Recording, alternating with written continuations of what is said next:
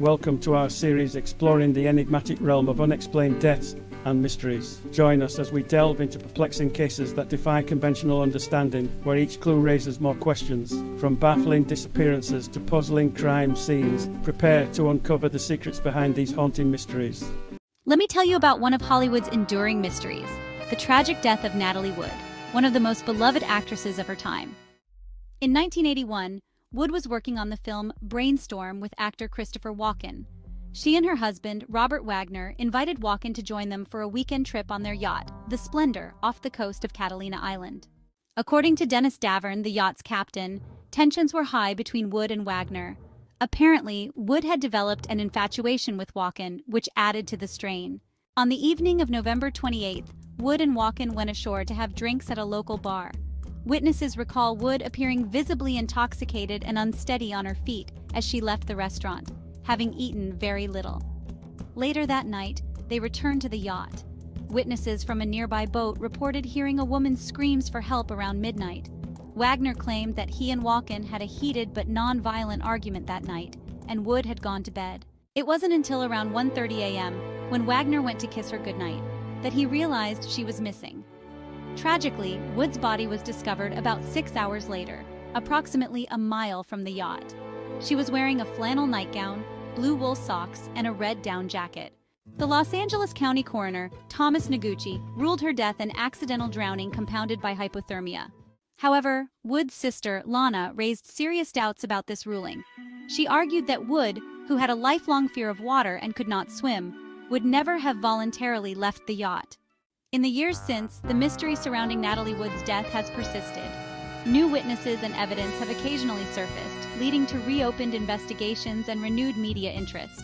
Despite this, definitive answers remain elusive, and her death continues to captivate and mystify.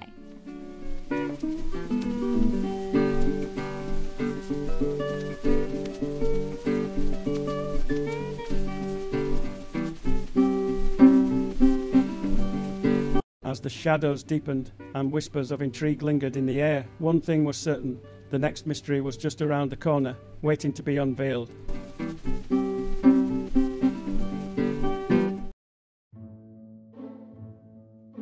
James Riddle Jimmy Hoffa was a towering figure in the American labor movement, particularly as the president of the International Brotherhood of Teamsters from 1958 to 1971.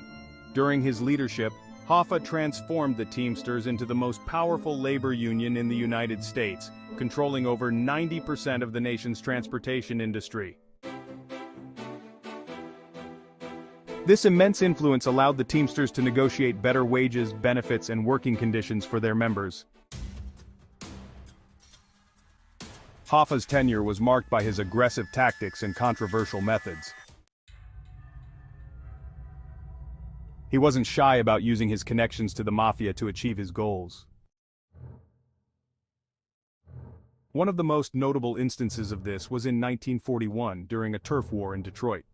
Hoffa hired mafia members to eliminate his rivals, consolidating his power within the union. This relationship with organized crime was mutually advantageous. The mafia benefited from access to the Teamsters pension fund, using the money to finance Las Vegas casinos and other ventures, while Hoffa secured favorable returns on these loans for the pension fund. Despite his notorious associations, Hoffa was beloved by many Teamsters members. He was seen as a champion of the working class, fiercely advocating for higher wages and better benefits. His ability to deliver tangible improvements in the lives of his members earned him widespread support, even as his ties to the mafia raised eyebrows and attracted scrutiny. Hoffa's downfall began in 1967 when he was convicted of bribery, jury tampering, and mail fraud. These charges stemmed from his efforts to manipulate a federal jury. Sentenced to 13 years in prison, Hoffa's influence seemed to wane. However, his ambitions never dimmed.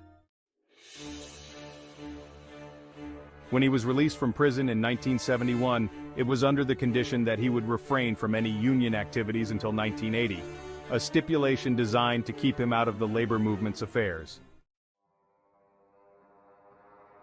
The most dramatic chapter of Hoffa's life came on July 30, 1975.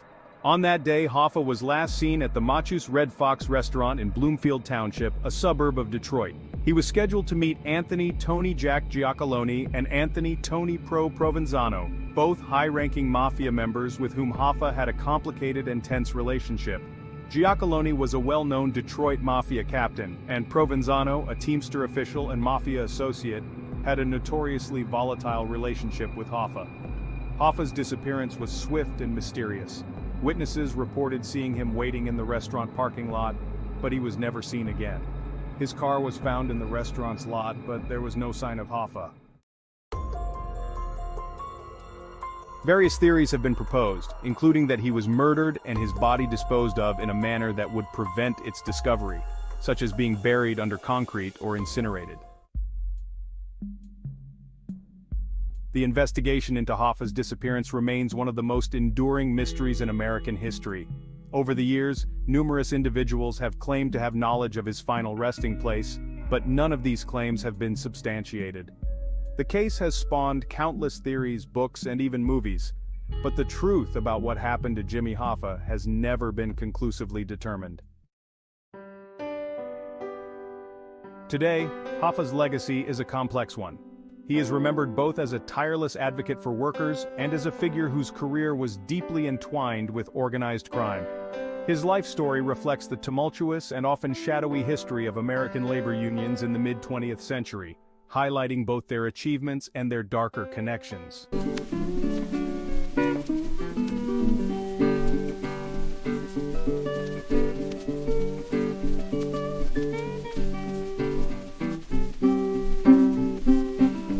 As the shadows deepened and whispers of intrigue lingered in the air, one thing was certain: the next mystery was just around the corner, waiting to be unveiled.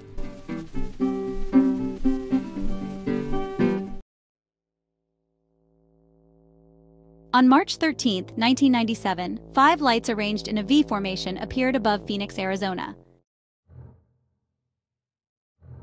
The National UFO Reporting Center reported that a retired police officer in Paulden, Arizona, was the first to report the sighting at around 8:16 p.m. More calls from witnesses located south of Paulden soon followed, suggesting that the lights were moving in a southeastern direction. The lights were described by some as orbs or triangles, while others said they were part of a massive silent craft. Another set of up to 9 lights appeared in the sky around 10 p.m. that same night. Witnesses reported seeing an outline of a mass behind the lights, but not the mass itself. Air traffic controllers could not locate the lights on the radar, despite confirming their presence in the sky. Phoenix City Councilwoman Frances Barwood launched an investigation and interviewed over 700 witnesses. She claimed that the government had not interviewed even one witness. Interestingly, there were 2 distinct events reported that night. The second event, involving the stationary lights in the Phoenix area, was later identified by the U.S. Air Force as flares dropped by an A-10 Warthog aircraft during a training exercise at the Berry Goldwater Range in southwestern Arizona. However, this explanation did not satisfy all witnesses or researchers. The phenomenon received significant media coverage and became a topic of ongoing debate and interest within the UFO and paranormal communities. Arizona's then-Governor Fife Symington initially made light of the incident by having an aide dress up in an alien costume during a press conference. However, years later, Symington admitted in interviews that he had witnessed the event himself and believed it to be otherworldly. Despite the military's explanation, the Phoenix Lights remain one of the most well-known and discussed UFO sightings in history. Many people continue to believe that the event involved something more mysterious than military exercises. The Phoenix Lights remain a mystery to this day. The Phoenix Lights have become a significant part of UFO lore, sparking ongoing interest and debate among UFO enthusiasts, skeptics, and researchers.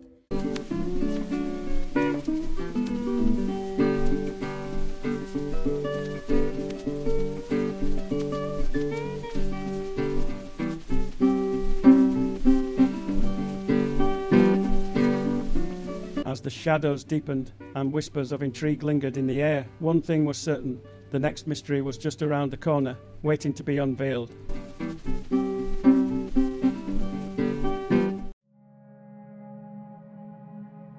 In the quiet rural town of Keddie, California, a gruesome discovery on April 12, 1981, would shake the community to its core and spawn one of America's most perplexing unsolved crimes. The Keddie Cabin murders, as they came to be known, continue to baffle investigators and true crime enthusiasts more than 4 decades later. On that fateful spring morning, visitors to Cabin 28 at the Keddie Resort stumbled upon a scene of unimaginable horror. Inside the cabin lay the brutally murdered bodies of Glenna Sue Sharp, 36, her son John, 15, and John's friend Dana Wingate, 17. The victims had been subjected to a savage attack, bearing signs of both blunt force trauma and multiple stab wounds. Adding to the tragedy was the mysterious disappearance of Sue's 12-year-old daughter, Tina Sharp. Initially considered missing, hopes for her safe return were dashed in 1984 when her skeletal remains were discovered in Butte County, approximately 100 miles from the crime scene. The investigation that followed has been marked by controversy and criticism. Law enforcement's handling of the case has been questioned, with some arguing that crucial evidence may have been overlooked or mishandled in the early stages of the inquiry. Over the years, several suspects have been considered, including local residents and family acquaintances, but no charges have ever been filed.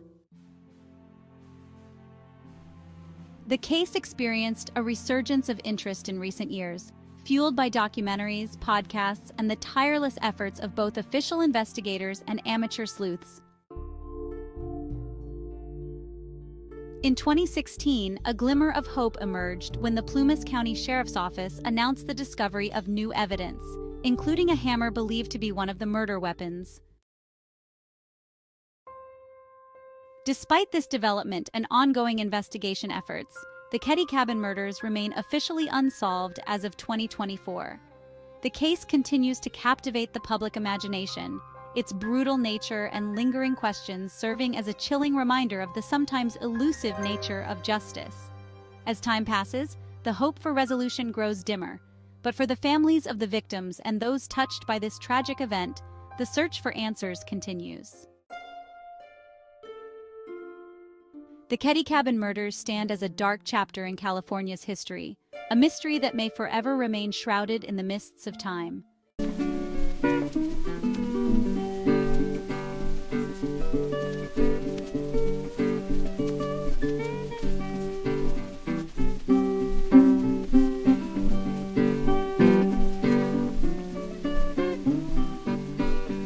As the shadows deepened and whispers of intrigue lingered in the air, one thing was certain: the next mystery was just around the corner, waiting to be unveiled.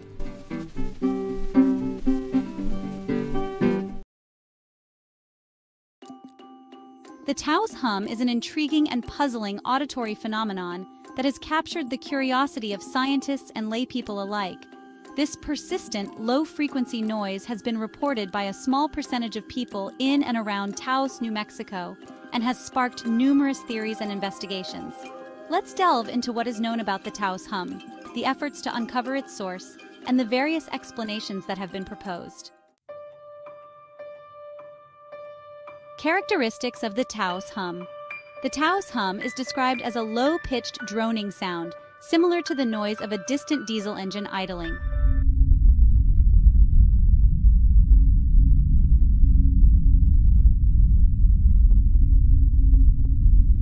The frequency of the hum typically falls between 30 and 80 Hz, and its volume can vary. Interestingly, only a small fraction of the population, around 2%, can hear it.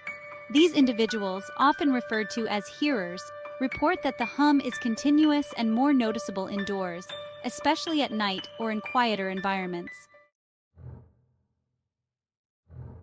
Theories and explanations. Despite extensive research, the exact cause of the Taos hum remains elusive. Several theories have been proposed to explain this phenomenon, ranging from environmental and acoustic factors to psychological influences. Environmental factors. Industrial activity. Some believe that industrial machinery or equipment could be generating the hum. However, investigations have often failed to identify a specific source linked to industrial activity, natural phenomena. Geophysical processes such as seismic activity or volcanic movements are also considered potential causes. These natural events could produce low-frequency sounds that some people might perceive as a hum. Acoustic factors. Infrasound sounds at the edge of human hearing, below 20 Hz, might be responsible for the hum. These can be produced by natural sources like ocean waves or artificial sources such as ventilation systems.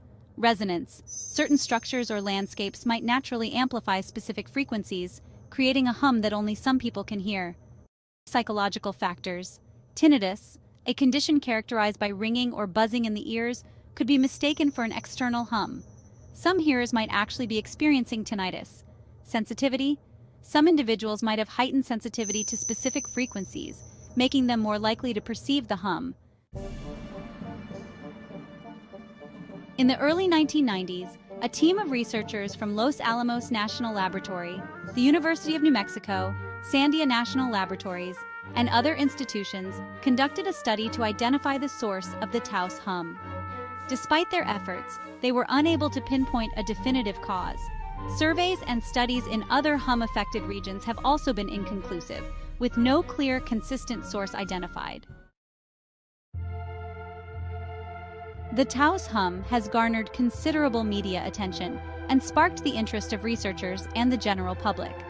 Documentaries, articles, and scientific inquiries have explored the phenomenon, but it remains a mystery. For some residents of Taos, the hum is more than just a curiosity. It has real-life implications, causing disturbances in their daily lives, including sleep disruption and stress. Several alternative theories have been proposed to explain the Taos hum electromagnetic radiation. Some suggest that electromagnetic waves from power lines or radio towers could be causing the hum. Military operations, speculations about secretive military projects, such as those involving low-frequency radio waves, have also been proposed. However, there is no substantial evidence to support these claims. The Taos hum continues to be an unsolved mystery. Despite extensive research and various theories, no definitive source or explanation has been found. This phenomenon not only highlights the complexities of human perception and the environment, but also serves as a reminder of the many mysteries that still exist in our world. The Taos hum remains a topic of fascination, prompting ongoing curiosity and investigation.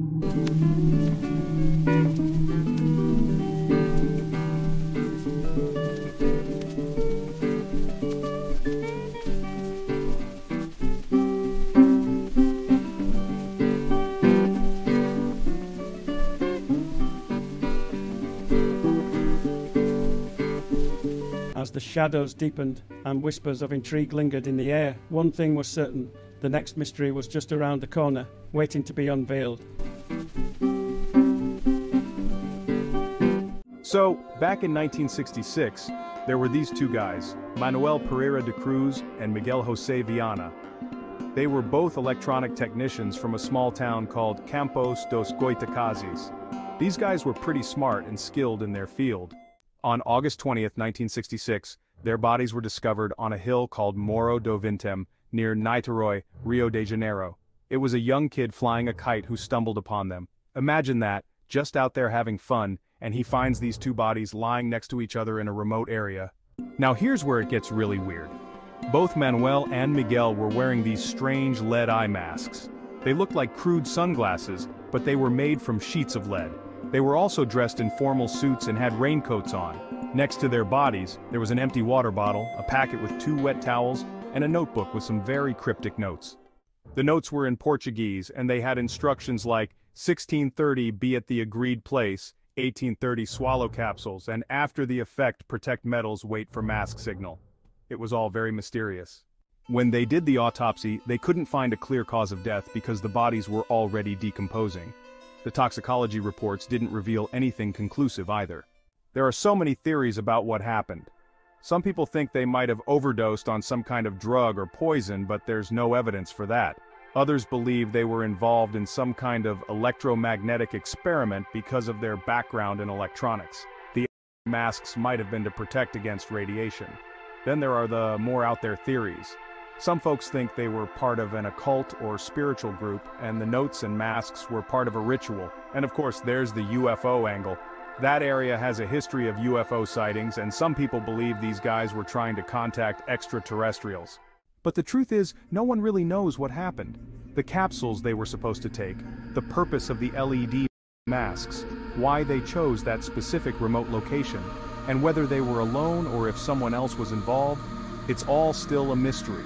This case has fascinated people for years.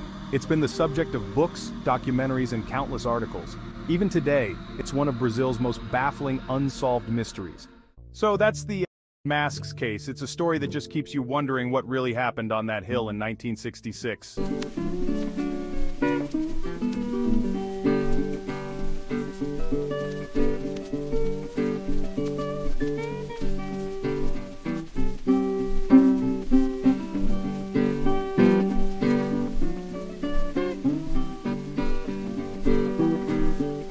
As the shadows deepened and whispers of intrigue lingered in the air, one thing was certain: the next mystery was just around the corner, waiting to be unveiled.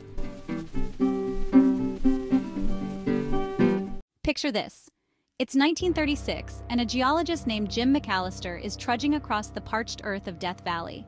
The sun beats down mercilessly, mirages shimmering on the horizon. There, on the cracked mud of Racetrack Playa, is a rock. Nothing special about that, you might think, but this rock has a tail, a long carved furrow stretching behind it for hundreds of feet. Jim blinks, rubs his eyes. He's heard whispers, of course, tall tales told by prospectors and park rangers about rocks that move on their own. But he's a scientist, damn it, and rocks don't just get up and walk around. Yet there it is, clear as day. And it's not just one. As he scans the playa, he sees dozens of them. Boulders, some weighing up to 700 pounds, all with these mysterious trails behind them. For nearly a century, the sailing stones of Death Valley have puzzled scientists, sparked conspiracy theories, and drawn curious visitors from around the world. Native Americans whispered about spirit horses dragging the rocks around at night. UFO enthusiasts claimed it was proof of alien technology. Some even suggested the rocks were alive. The truth, when it finally came out in 2014, was almost as fantastic as the myths. A team of scientists, led by paleobiologist Richard Norris, caught the rocks in the act. They fitted 15 rocks with GPS units and set up a weather station. Then they waited. 2 years passed before the conditions were just right. A rare rainstorm flooded the playa with a few inches of water. That night, the temperature plummeted, freezing the top layer into sheets of thin ice. As the morning sun began to warm the air, the ice started to break up. A light breeze picked up, and suddenly the rocks began to move. The ice sheets, pushed by the wind, were bulldozing the rocks across the muddy surface of the playa. Some moved at speeds up to 16 feet per minute. It wasn't magic, or aliens, or living rocks. It was a perfect storm of rare conditions that might only happen for a few minutes every decade or so. Today, the sailing stones remain one of Death Valley's most enigmatic attractions. Protected by law, they continue their slow, mysterious dance across the desert floor. And while we now know the science behind it, standing there on that vast playa, watching those lonely rocks and their trails stretching off into the distance, it's hard not to feel a sense of wonder at the hidden magic of our world.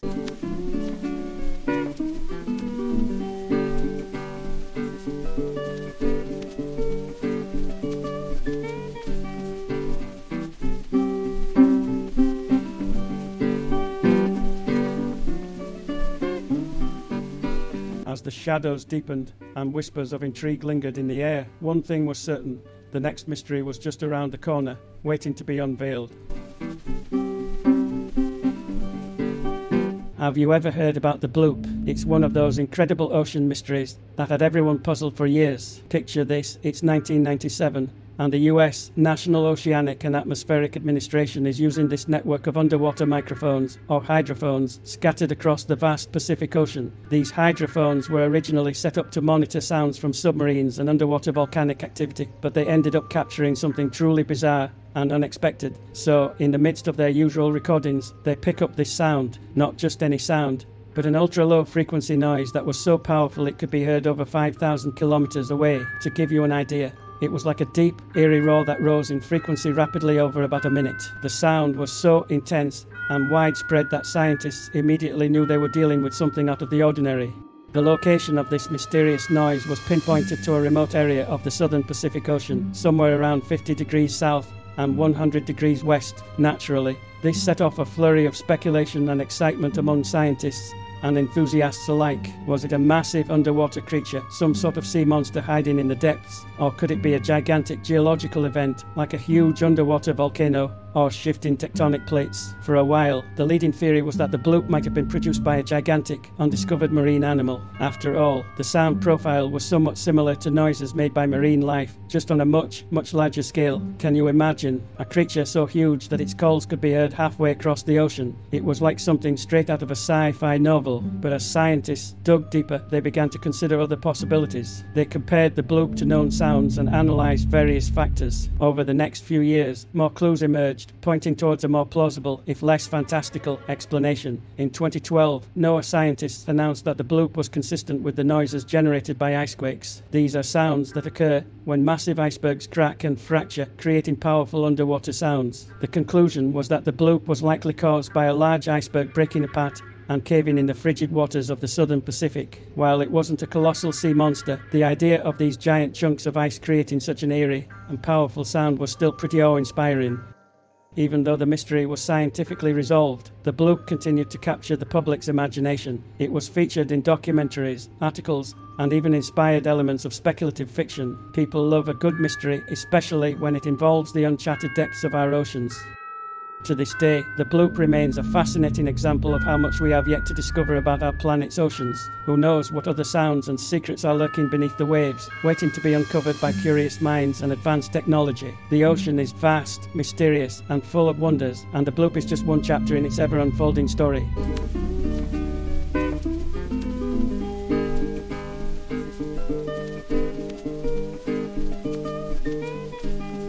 As the shadows deepened and whispers of intrigue lingered in the air, one thing was certain: the next mystery was just around the corner, waiting to be unveiled.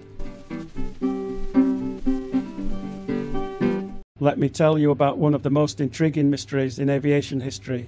The disappearance of Frederick Valentich. Picture this: it's the evening of October 21st, 1978. A young 20-year-old pilot named Frederick Valentich is flying his small Cessna 182 litres aircraft over the Bass Strait, which lies between the Australian mainland and Tasmania. Frederick is no ordinary young man. He's an enthusiastic pilot with dreams of a bright future in aviation. As he's cruising along at about 4,500 feet, something strange catches his eye. He radios Melbourne Flight Service to report an unidentified flying object following him. Frederick describes it as a long, shiny metallic object with green lights. He's calm, but clearly puzzled. The operator on the other end tries to make sense of what he's hearing. UFO sightings aren't exactly in the handbook. Frederick continues to narrate what he's seeing. The mysterious craft is now hovering above him. His voice betrays a hint of anxiety as he mentions that his engine is running rough. The controller asks him to describe the object further. Frederick says the object is not an aircraft. Moments later, his last words come through the radio: "That strange aircraft is hovering on top of me again. It is hovering, and it's not an aircraft." And then silence. Imagine the scene back at Melbourne Flight Service: confusion, urgency, and growing alarm as repeated attempts to contact Frederick go unanswered. A massive search operation is launched, scouring the waters of the Bass Strait and the surrounding areas. But no trace of Frederick or his plane is ever found. It's as if he vanished into thin air. Naturally, theories abound. Some believe Frederick encountered extraterrestrial beings and was possibly abducted by a UFO. After all, several people reported seeing strange lights in the sky that night. The UFO community has embraced Frederick's story as one of the most credible encounters ever recorded.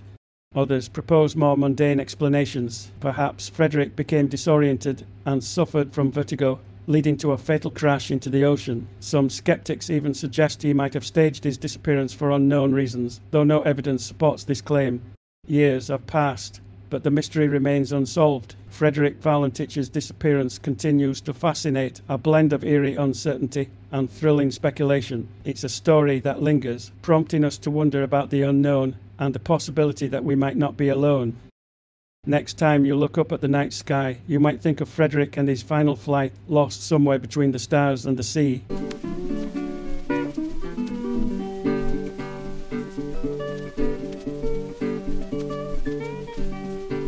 As the shadows deepened and whispers of intrigue lingered in the air, one thing was certain: the next mystery was just around the corner, waiting to be unveiled.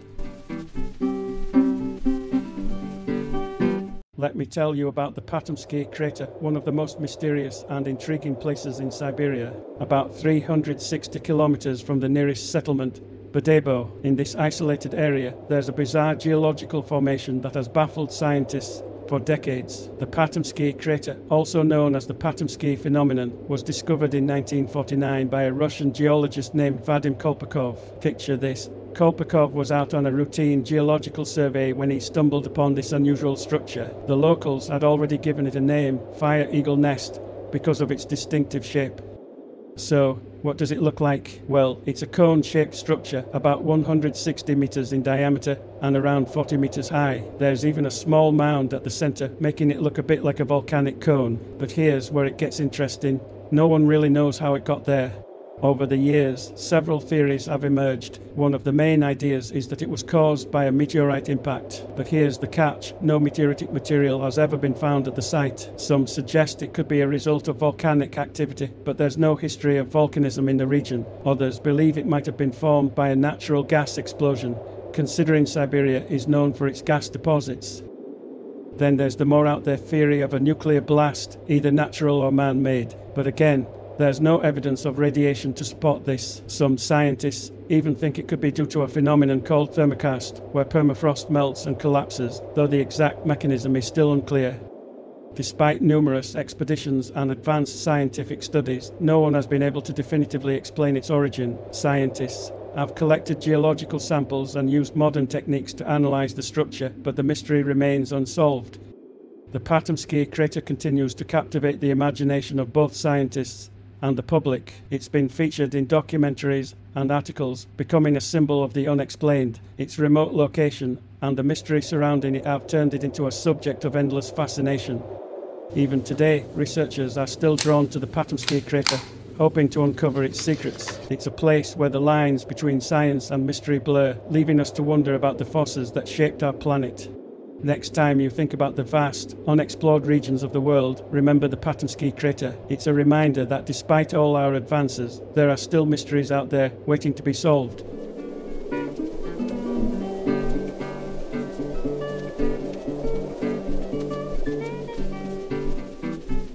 As the shadows deepened and whispers of intrigue lingered in the air, one thing was certain: the next mystery was just around the corner, waiting to be unveiled.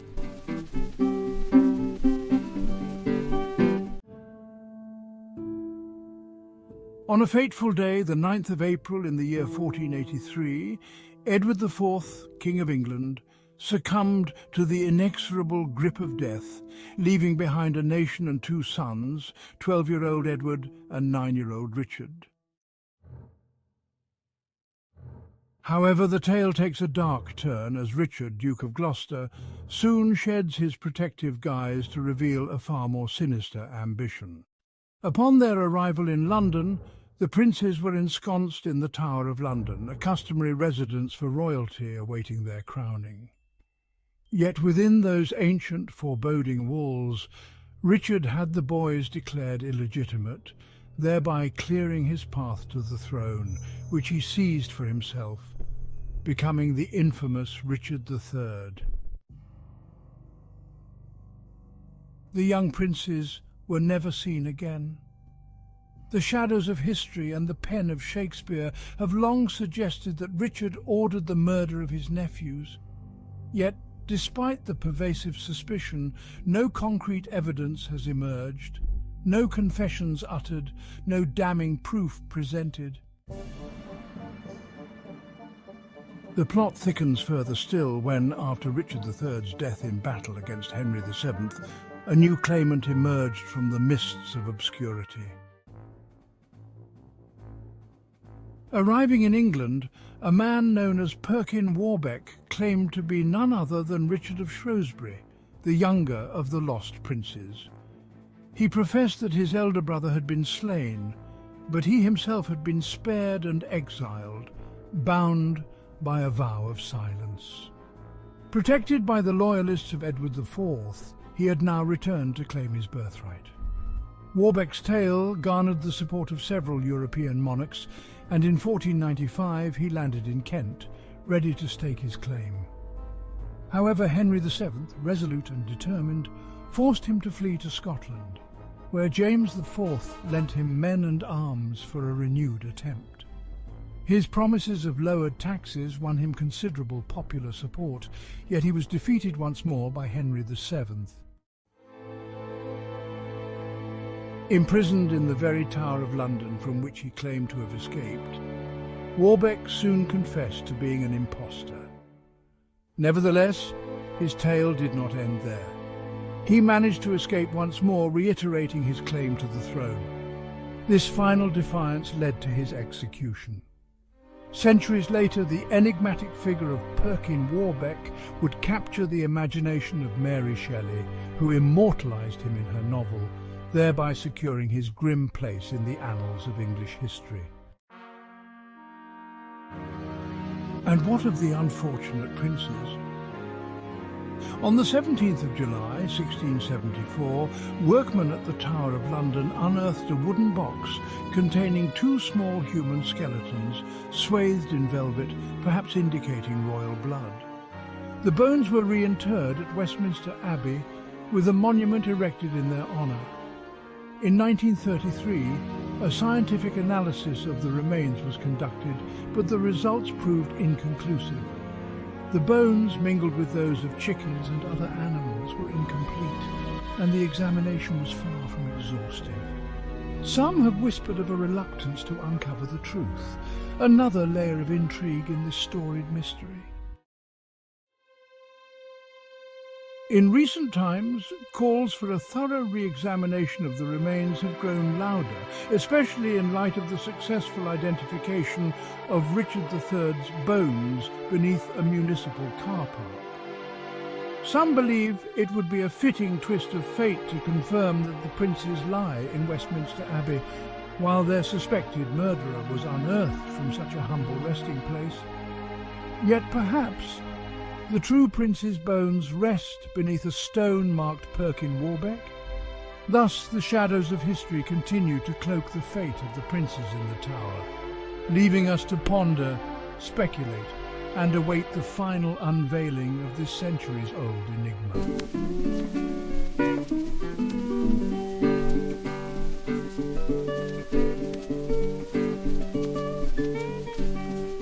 As the shadows deepened and whispers of intrigue lingered in the air, one thing was certain: the next mystery was just around the corner, waiting to be unveiled.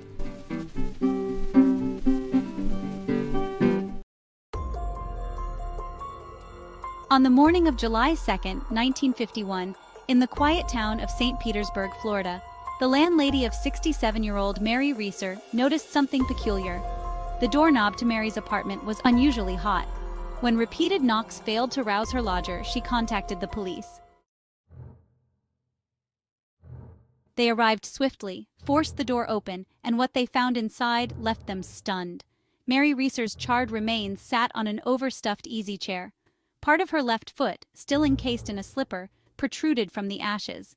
Her backbone, they noted grimly, had fused with the chair's upholstery. Among the ashes, her skull was found, astonishingly shrunken to the size of a teacup. The surrounding room was largely unscathed. The wallpaper bore cracks from the heat higher up, but lower down, the walls were pristine. A newspaper lay untouched beside the chair, and the sheets in her bedroom were clean and white. The scene defied all logic. Chief J.R. Reichart reached out to the FBI, writing to J. Edgar Hoover himself. "Dear Mr. Hoover," he began, "this fire is too puzzling for the small-town force to handle." He included samples from the apartment portions of the rug, rubble from the walls and floor, smoke residues, and pieces of the chair. The investigation, however, yielded no clear answers. It wasn't lightning, napalm, or a fireball.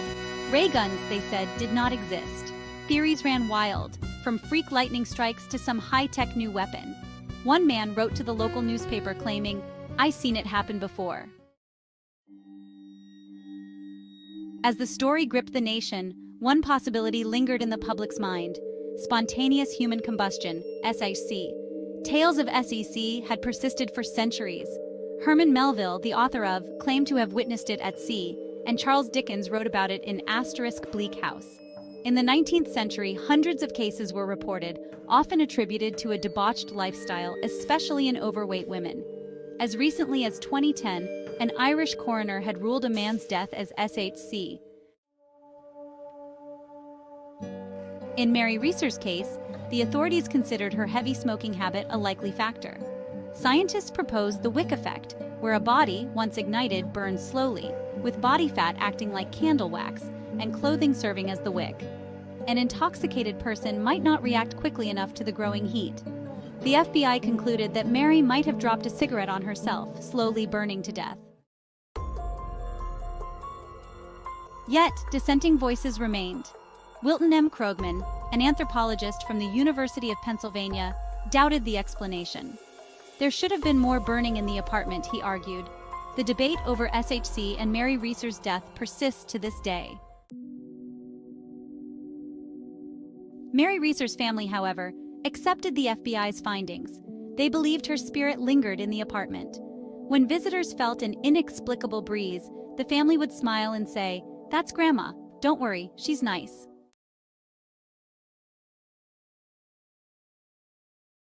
As the shadows deepened and whispers of intrigue lingered in the air, one thing was certain: the next mystery was just around the corner, waiting to be unveiled.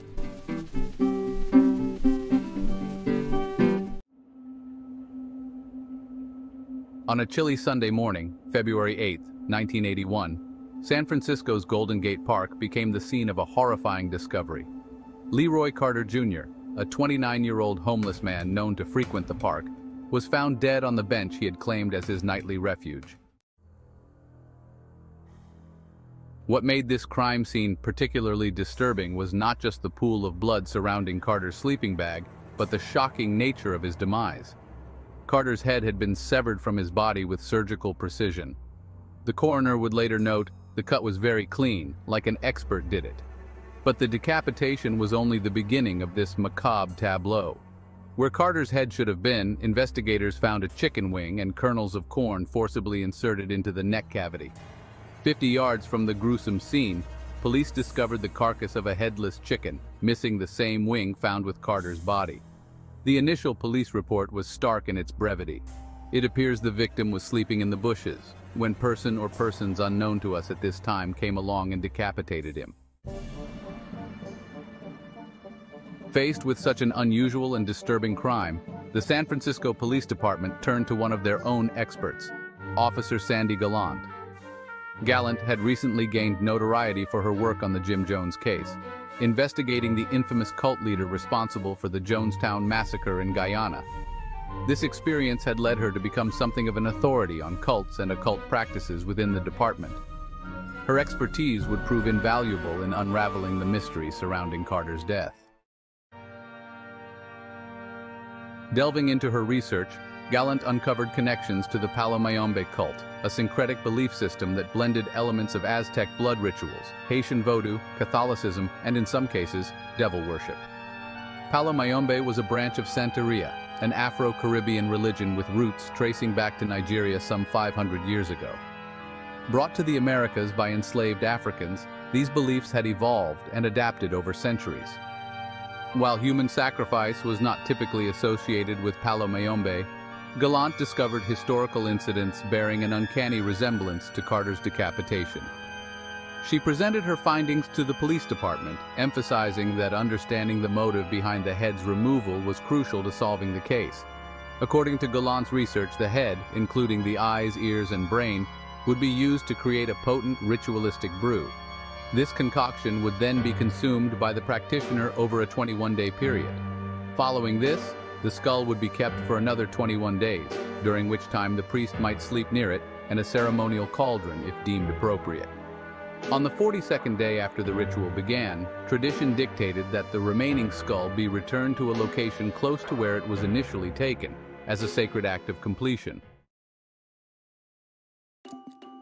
Despite the compelling nature of Gallant's theory, skepticism prevailed within the department. This was, after all, modern-day America, not some remote jungle where such primitive practices might be expected. As a result, traditional investigative methods took precedence, and Gallant's warnings went largely unheeded. The consequences of this decision became apparent on March 22, 1981, exactly 42 days after Carter's murder. True to Gallant's prediction, Carter's decomposed head was discovered near the original crime scene. Had officers been stationed there, as Gallant had suggested, they might have caught the perpetrator in the act of returning the grisly trophy. The case of Leroy Carter Jr. remains unsolved to this day, a chilling reminder of the dark undercurrents that can exist even in the heart of a modern metropolis. It stands as a testament to the importance of considering unconventional perspectives in criminal investigations and the potential consequences of dismissing expert opinions that fall outside the mainstream. The story of Carter's murder continues to fascinate and disturb, serving as a grim footnote in San Francisco's history and a cautionary tale about the persistence of ancient shadowy practices in our contemporary world.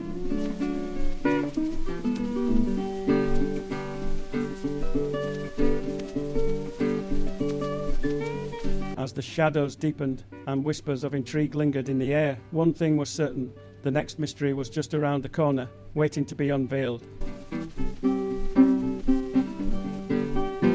Alright, imagine this. It's December 2016, and a CIA officer checks into the American Embassy's health office in Havana feeling nauseous, with a pounding headache and dizziness.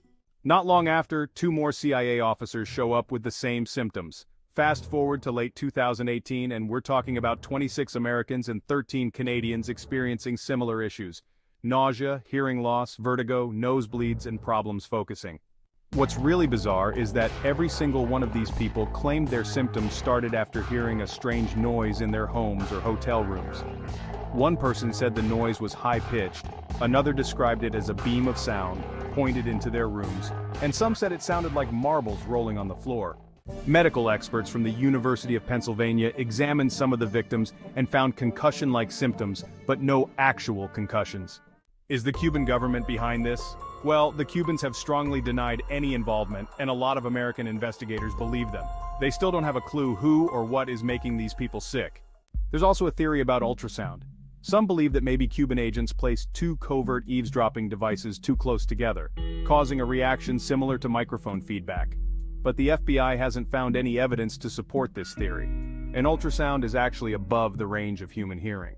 To make things even more confusing, recordings of the sounds were studied by scientists, and 2 of them think the recordings captured the sound of lovelorn male crickets.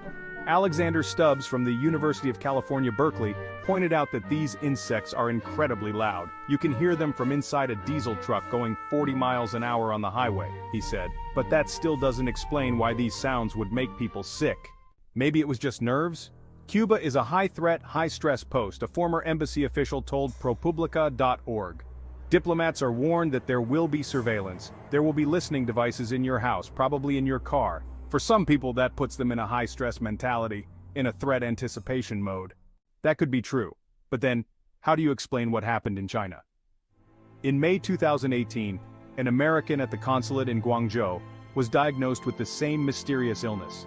In the end, 15 Americans had to be evacuated from China. The cause of these brain injuries is still a mystery, but the consequences are crystal clear.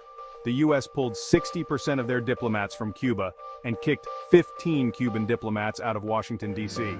These strange sounds could very well be the first shots fired in a new kind of Cold War. While these mysteries are perplexing, there's hope that science will eventually give us the answers we need.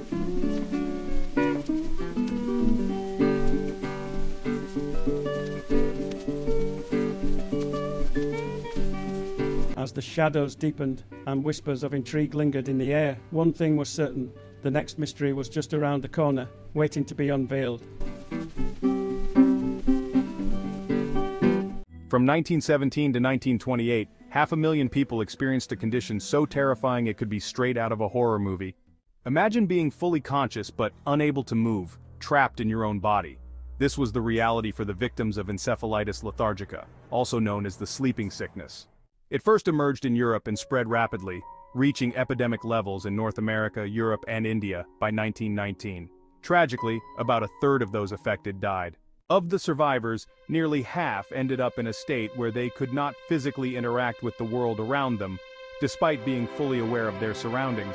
Occasionally they could speak, move their eyes, or even laugh, but mostly they remained motionless for hours, days, weeks, or even years.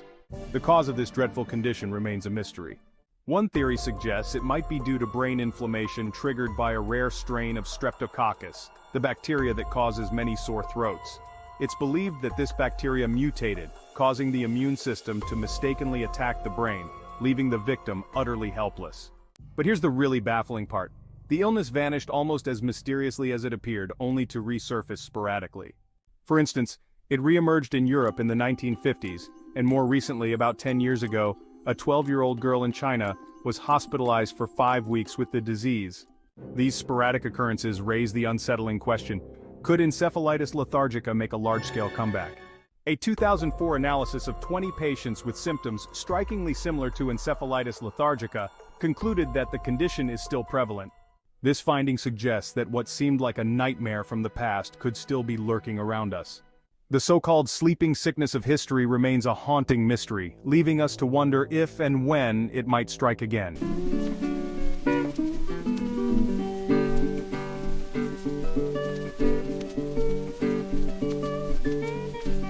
As the shadows deepened and whispers of intrigue lingered in the air, one thing was certain: the next mystery was just around the corner, waiting to be unveiled. Hey, have you ever heard about Area 51? It's this super secretive US military base located in southern Nevada. For the longest time, its very existence was shrouded in mystery. It wasn't until 2013 that the CIA had to come clean about it due to a Freedom of Information Act request from way back in 2005. So, what's the deal with Area 51?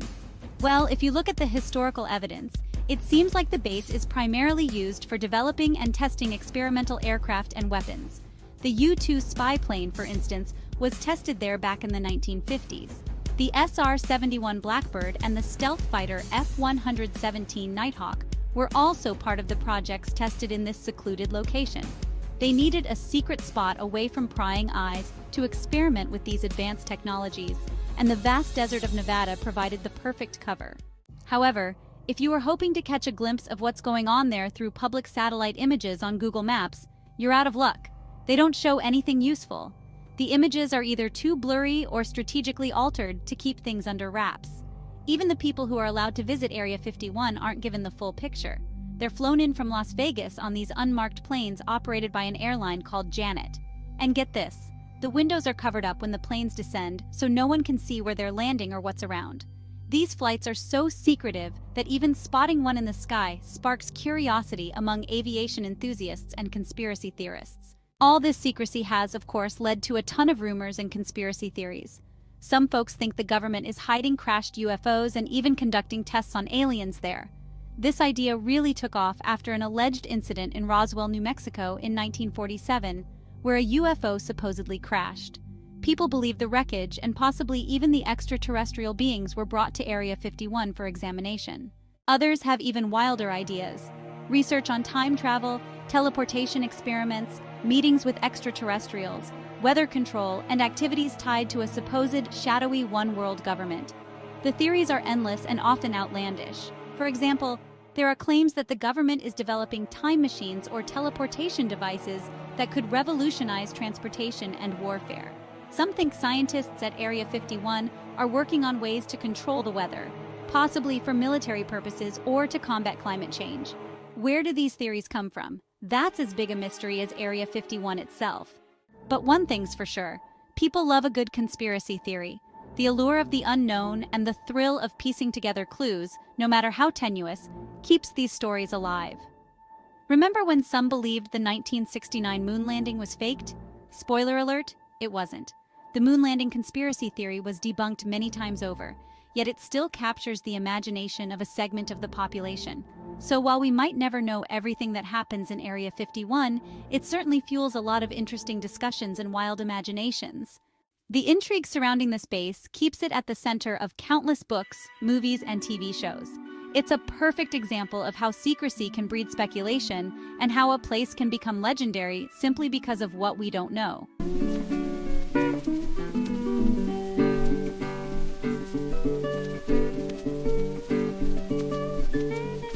As the shadows deepened and whispers of intrigue lingered in the air, one thing was certain: the next mystery was just around the corner, waiting to be unveiled. Hey, you won't believe what I recently learned about. So picture this, it's 1982, and there's this guy named Robert Marks diving in Guanabara Bay, Brazil. Now usually you might expect to find some junk there, but what Marks found was totally out of this world. So get this, in an area underwater about the size of 3 tennis courts, about 15 miles from shore, he stumbles upon around 200 Roman ceramic jars. Can you believe it? Some of them were even fully intact. Marks, being a professional treasure hunter, knew exactly what he was looking at. These were twin-handled amphorae, the kind Romans used back in the 3rd century to transport stuff like grains and wine. But here's where it gets really wild. How the heck did these end up in Brazil? I mean, the first Europeans didn't even set foot in Brazil until 1500. That's over 1,000 years later. It's mind-boggling, right?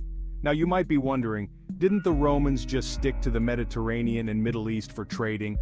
And you'd be right, mostly.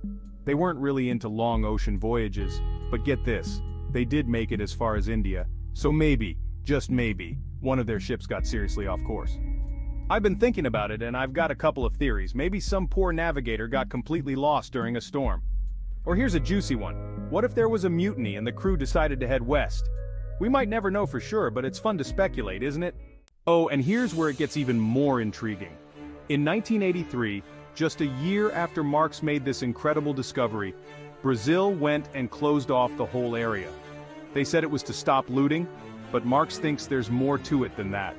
He believes the government didn't want anyone digging around there because finding Roman artifacts would mess with the official story that the Portuguese were the first Europeans to reach Brazil. You know, it really makes you think about how much we still don't know about history. I mean, who knows what other surprises might be hiding out there, just waiting to be discovered. It's wild to think that something as seemingly straightforward as who reached Brazil first could potentially be turned on its head by some old jars at the bottom of the ocean. And here's a bit more info I dug up. Apparently Marks wasn't the only one to find evidence of possible pre-Columbian contact in Brazil. There have been other controversial discoveries, like inscriptions that some claim to be Phoenician. And get this, in 1976, a fisherman found a Roman coin off the coast of Venezuela. It's all pretty disputed stuff in the archaeological world, but it sure does make you wonder, doesn't it? Anyway, I just thought that was such a cool story. It's like a real-life Indiana Jones adventure, but with more questions than answers. What do you think? Could the Romans have made it to Brazil way back when, or is there some other explanation we're not thinking of?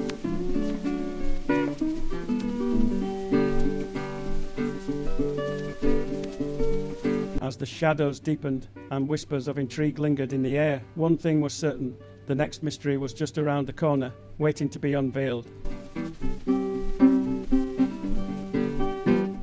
Hey, did you know that nowadays about a quarter of Americans actually believe in reincarnation? It's pretty wild when you think about it. Now, I know a lot of scientists tend to dismiss this kind of thing, but every now and then, you come across a story that's so mind-blowing and hard to explain that it makes even the skeptics scratch their heads. Let me tell you about the Pollock sisters. It's a crazy story that happened back in the 1950s. So in 1957, there were these 2 English girls, Joanna and Jacqueline Pollock. Joanna was 11 and Jacqueline was 6. Tragically, they both died in a car accident. It's heartbreaking, right? But here's where it gets weird. A year later, their mom gave birth to twins, Jillian and Jennifer. Now, when these twins got old enough to talk, they started doing some really strange things. They'd ask for toys that used to belong to their dead sisters, toys they shouldn't have known anything about. They'd point out places that only Joanna and Jacqueline would have known, like their old school. And get this, there was this one time when they saw a car just sitting there, engine running, and they freaked out. They were screaming, "That car is coming to get us." It's like they were reliving the accident or something. This went on until the twins were about 5 years old, and then it started to taper off. They grew up to be normal kids after that. But man, those first few years were wild. The story got so much attention that it caught the eye of this psychologist named Dr. Ian Stevenson.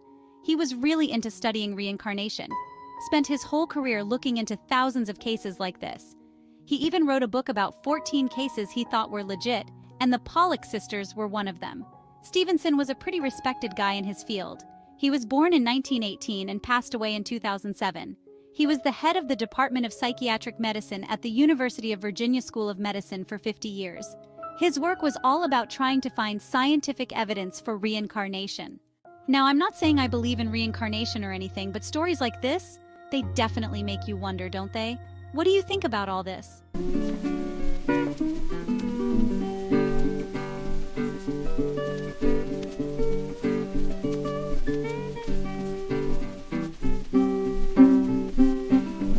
As the shadows deepened and whispers of intrigue lingered in the air, one thing was certain: the next mystery was just around the corner, waiting to be unveiled.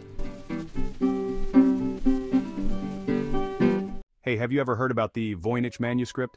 It's this fascinating, roughly 250-page book that's written in an entirely unknown language or writing system. What's even more intriguing is that it's been carbon dated back to the 1400s, so it's really old. The manuscript includes illustrations of plants that don't resemble any known species, which just adds to its mystery. The book is named after a Polish book dealer, Wilfrid Voynich, who bought it in 1912. Before that, its first confirmed owner was Georg Baresch, an alchemist from Prague who lived from 1585 to 1662. Baresch found the manuscript taking up space uselessly in his library and tried to figure out where it came from but had no luck. The manuscript passed through many hands over the centuries until Voynich got a hold of it. He had some interesting theories about its origins, suggesting it might have been written by Albertus Magnus, an alchemist, or Roger Bacon, an early scientist. However, there's a twist. Some people think Voynich himself might have fabricated the whole thing, along with its history. There have been various other hoax theories over the years, but these don't quite explain the carbon dating of the paper and ink, which firmly places it in the 1400s. In addition to the mysterious script and illustrations, the Voynich manuscript contains sections that seem to be about herbal medicine, astronomical charts, and possibly recipes. Some illustrations appear to show women bathing in what could be medicinal baths, suggesting that it might have been intended as a medical or alchemical text. However, without being able to read the text, it's all speculative. In recent years, some computer scientists and linguists have used AI and machine learning to try and decode the manuscript. But even these advanced techniques haven't cracked the code. Speaking of hoaxes, did you know that about 1/3 of people can't tell if photos have been manipulated? It's crazy to think about how easily we can be fooled by images these days.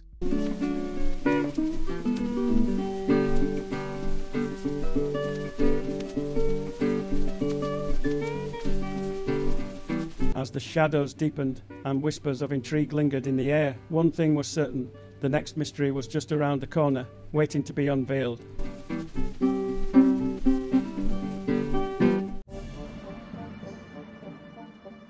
Let me tell you about one of the most infamous criminal cases in American history. It all started on a warm June evening in 1994 in Los Angeles. Nicole Brown Simpson, the ex-wife of football legend O.J. Simpson, and her friend Ronald Goldman were brutally murdered outside Nicole's home. Picture this: it's June 12th, and Nicole's out having dinner with her kids at a local restaurant called Mezzaluna. Later that night, Ronald, who worked at the restaurant, stops by Nicole's place to drop off some glasses her mother had left behind.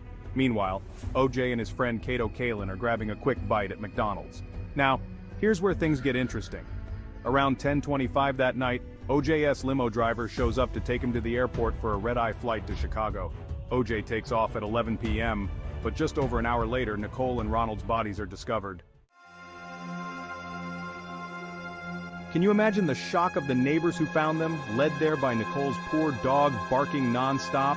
The police arrive and find some pretty damning evidence: a bloody glove, a knit cap, and bloody footprints. When O.J. lands in Chicago, he gets the news about Nicole and heads back to L.A., where the police question him for hours.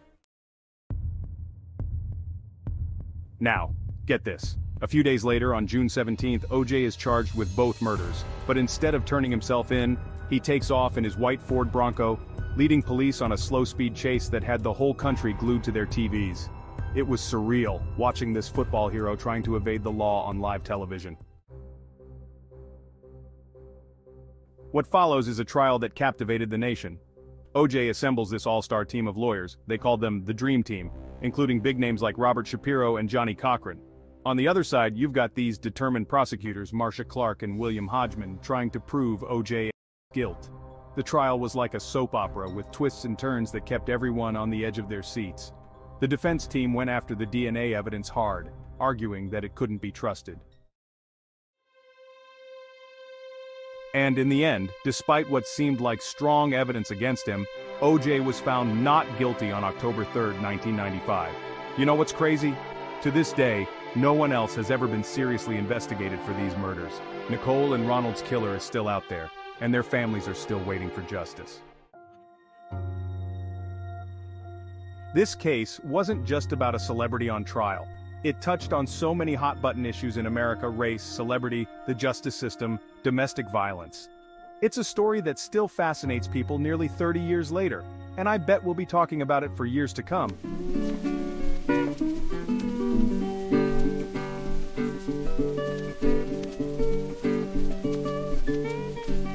As the shadows deepened and whispers of intrigue lingered in the air, one thing was certain: the next mystery was just around the corner, waiting to be unveiled.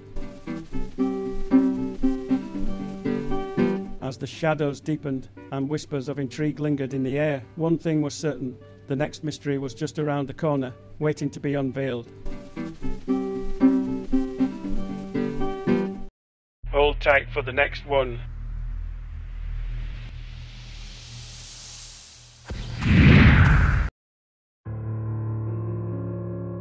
Ahem. In the verdant fields of Bavaria, where the setting sun casts a golden glow upon the rolling hills and babbling brooks, there lay a farm, a place of simple living and honest toil, Hinterkaifeck. But on that fateful eve of the 31st of March, in the year of our Lord 1922, a pall of darkness descended upon this rustic abode, for a malevolent force had taken root within its very walls. 6 souls, bound by the sacred ties of family and the unbreakable bonds of service, were cruelly rent asunder by the savage blows of a pickaxe, wielded by a hand as merciless as the grave itself. Andreas and Casilia Gruber, the steadfast pillars of this humble homestead, their beloved daughter Victoria Gabriel, a widow in the prime of her life, and her cherished offspring, Casilia and Joseph, the very embodiment of innocence, all fell victim to this unspeakable act of violence. Even the faithful Maria Baumgartner, a newcomer to these environs, hired but that very morn, was not spared the murderer's wrath, her life snuffed out upon her humble pallet. But the malignancy that had taken root here knew no bounds, for even in the wake of this abhorrent carnage, the daily rituals of the farm persisted as though naught were amiss. The cattle were tended, victuals prepared, and the very hearth stoked, sending plumes of smoke skyward as a grim signaller of the unholy acts concealed within. So complete was the deception that even the humble mailman, on his appointed rounds, detected naught awry, the family's canine companion docilely awaiting his master's return. It was not until the following day that the terrible truth was laid bare, the broken and bloodied forms of this ill-fated clan discovered in a ghastly tableau within the very barn that had sheltered their labours. A scene so grotesque, so utterly at odds with the tranquil beauty of their surroundings, that it would forever scar the memories of those unfortunate few who bore witness. For Maria Baumgartner had been preceded by another, a maid who had fled in terror mere months before, driven away by the relentless patter of footsteps in the attic, and the disembodied murmurs that seemed to issue from the very walls themselves. The Grubers, too, had not been spared these otherworldly visitations, for keys had gone astray. Strange newspapers appeared as if by sorcery, and the very tools of their trade bore the unmistakable marks of tampering. Andreas himself had borne witness to footprints, inhuman in their provenance, leading from the sheltering woods towards the threshold of their home, as though some malign spirit had been beckoned forth from the very bosom of nature itself. Though the arms of the law stretched forth, grasping at every whisper of evidence, every fleeting shadow of a clue, the truth remains obfuscated to this very day. The files, now yellowed with age and stained with the tears of the bereft, were at last closed in the year 1955, the house itself reduced to rubble, as though to exorcise the lingering miasma of evil that had so thoroughly permeated its timbers. Yet even now, the echoes of that fateful night seem to reverberate through the mists of time, a reminder that even in the most bucolic of settings, the depths of human depravity know no bounds, and that the veil between the realms of the living and the dead is forever gossamer thin.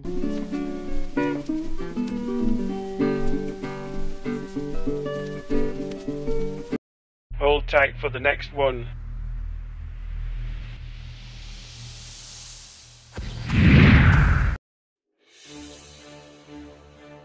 On September 7, 1996, the lights of the MGM Grand Casino in Las Vegas blazed with the fervor of a Mike Tyson boxing match. Among the crowd was Tupac Shakur, the well-known rapper whose life was a constant blend of talent and tumult. He stood beside Suge Knight, the imposing CEO of Death Row Records, watching Tyson's brutal efficiency in the ring. When the match ended, the scene shifted. In the lobby of the MGM, tension crackled. Tupac and his bodyguards clashed with Orlando Anderson, a Compton-based Southside Crips gang member. The fight was fierce but brief, quickly broken up.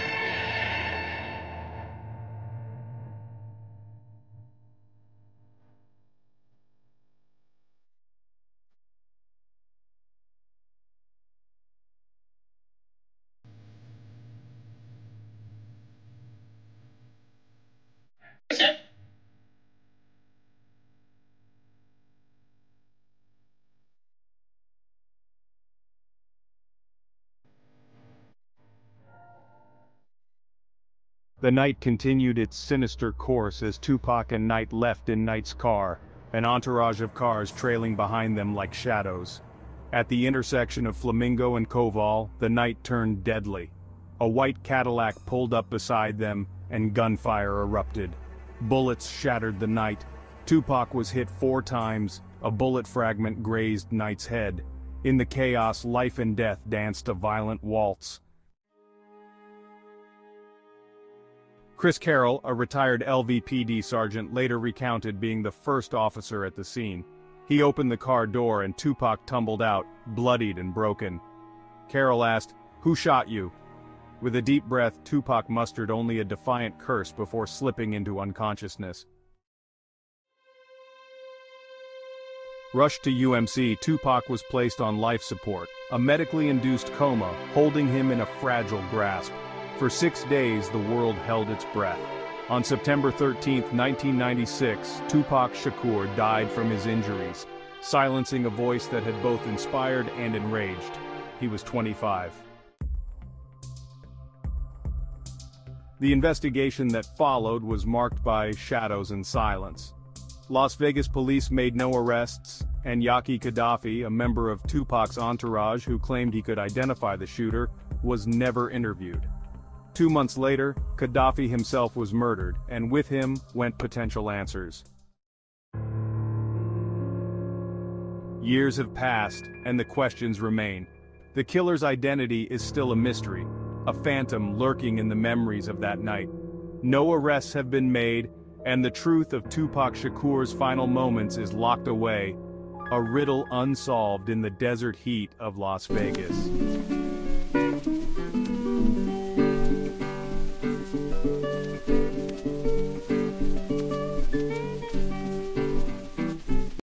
Hold tight for the next one.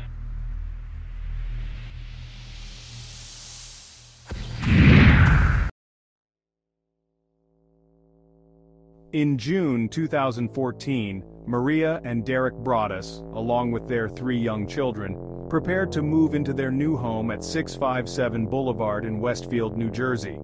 They called it their dream home, just a couple of blocks from Maria's childhood residence, in one of the top 30 safest cities in the United States. 3 days after closing the sale, before the family had even moved in, a letter arrived in their new mailbox.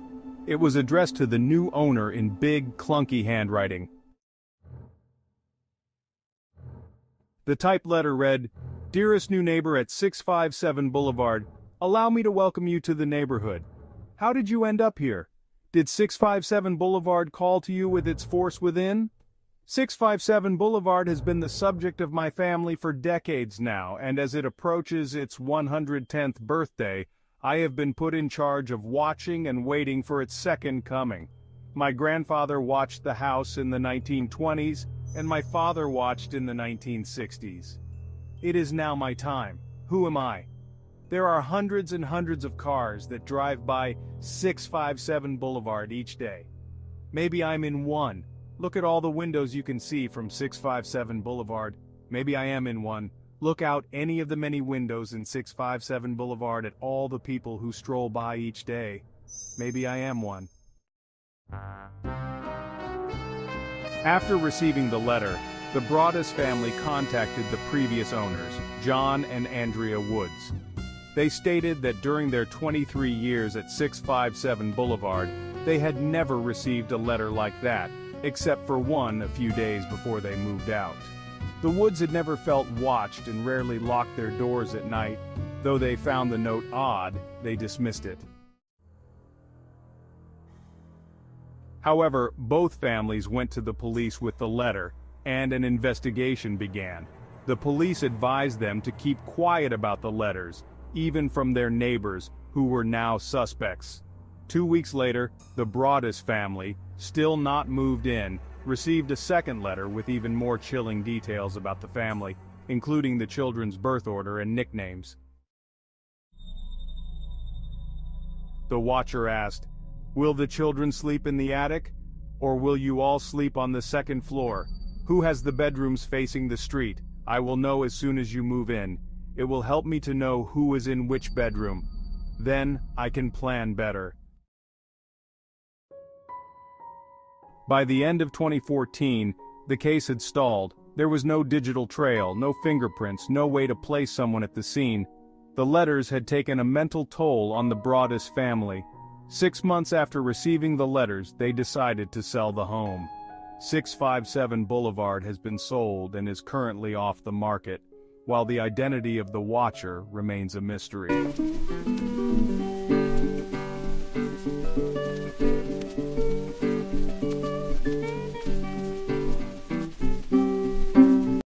Hold tight for the next one.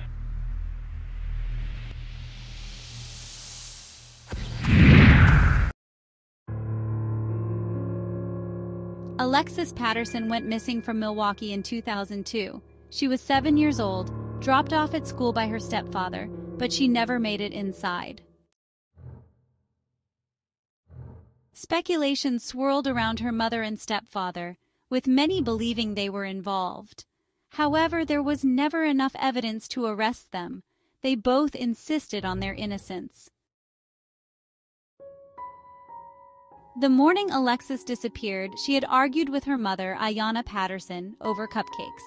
Alexis wanted to bring the treats to school, but she hadn't completed her homework. As a result, her mother did not allow her to take the cupcakes. This small argument would become a haunting detail in the larger narrative of her disappearance. Laurent Bourgeois, Ayanna's husband and Alexis's stepfather, reported to the police that he and his son had walked Alexis to the corner between their home and the school.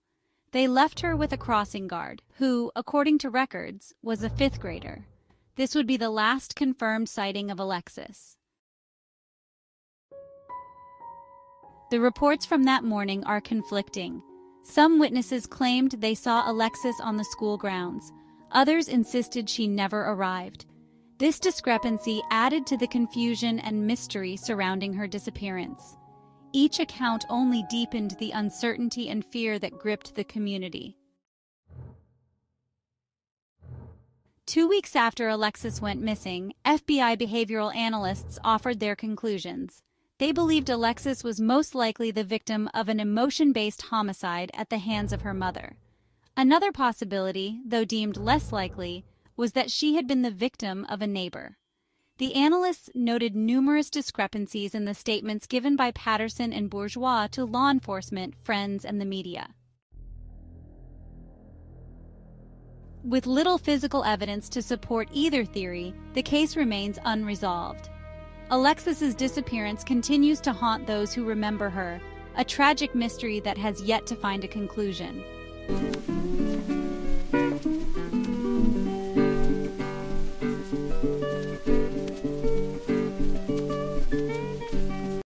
Hold tight for the next one.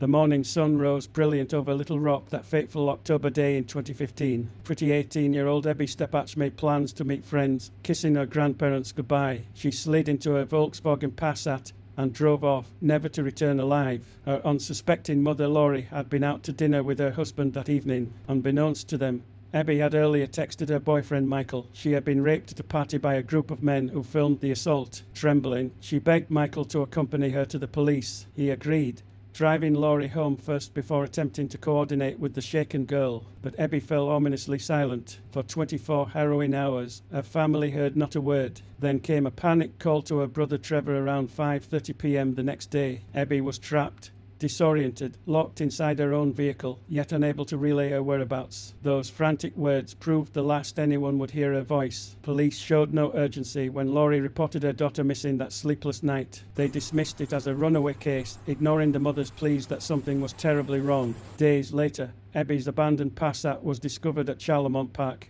Keys still inside, makeup catastrophically spilled, gas tank drained, but no trace of the teenage beauty. Half-hearted park searchers dragged on 3 years as incompetent investigators bungled the baffling case. Laurie endured a waking nightmare, fending off cruel ransom scams claiming to have kidnapped Abby while her futile hope withered. Finally, in 2018, retired Detective Tommy Hudson re-examined the case with fresh determination. Instinct drew him back to the park's drainage pipes just yards from the abandoned vehicle. There, he found Abby's decaying remains stuffed inside the narrow pipe, so achingly close, yet tragically overlooked. The anguished family wept that their Abby had been mere steps away while police fumbled the search. Laurie raged that tiny miracles like finding her killer still glimmered, if only the original effort was thorough. To this day, the oppressive Arkansas humidity hangs thick with the mystery of what transpired that October day to leave a teenage beauty so cruelly desecrated. The stagnant case offers no answers, only the rancid smell of justice shamefully delayed.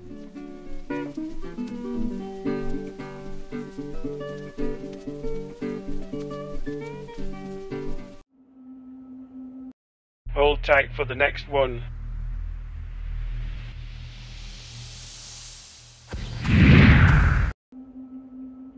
In 1976, the quiet town of Circleville, Ohio, was shattered. Letters came, postmarked from Columbus, bearing no return address. They were venomous, filled with accusations and threats. The target was Mary Gillespie, a school bus driver and the school superintendent accused of an illicit affair. One letter reached Mary's husband, Ron. It told him to end the affair or die. The letters were relentless, each one more ominous than the last, casting a shadow over the town's tranquility. The tension escalated in 1977 when Ron died under mysterious circumstances. It was a one-car crash, but there were gunshots. The sheriff called it an accident, but doubts lingered. The wreckage of Ron's truck and the presence of a fired gun at the scene raised questions. People whispered about foul play, suspecting that the letter writer's threats had been realized. The sheriff's ruling did little to calm the growing unease. Fear took root in Circleville as the sinister presence of the anonymous writer loomed larger. As the investigation unfolded, suspicion turned to Paul Freshour, Ron's sister's husband. In a twist of fate, a booby-trapped pistol meant to kill Mary Gillespie was linked to him. Freshour was arrested and, despite his protest of innocence, was convicted of writing the letters and attempting murder. He was thrown behind bars, but the Circleville letters didn't stop. They continued to arrive, filled with the same vitriol and threats, terrorizing the residents throughout the late 1970s and early 1980s. Even Freshour himself received one in prison, further muddying the waters of his supposed guilt. The persistence of the letters during Freshour's imprisonment deepened the mystery. How could the letters continue if the alleged writer was incarcerated? The authorities had no answers, and the letter's sinister tone seemed to mock their efforts. Each new letter brought a fresh wave of dread, suggesting that the true writer was still at large, or that perhaps there was more than one person involved in this campaign of terror. The unanswered questions gnawed at the town, leaving a lingering sense of insecurity. In 1994, after serving a decade in prison, Paul Freshour was released. He maintained his innocence until his death in 2012, steadfastly claiming he had no part in the letters or the attempted murder. His release did little to dispel the cloud of suspicion that hung over him. For many, the mystery remained unsolved, and the true identity of the Circleville letter writer continued to elude discovery. Freshour's life, marked by accusations and imprisonment, ended with the truth still hidden in the shadows. To this day, the Circleville letters haunt the town. The fear they instilled and the questions they raised remain unresolved. Who was behind the letters? Was it one person or a conspiracy? The letters' legacy is one of dread and speculation, a dark chapter in Circleville's history that refuses to close. The identity of the Circleville letter writer remains a ghost, lurking in the memories of those who lived through the terror, a mystery that may never be solved.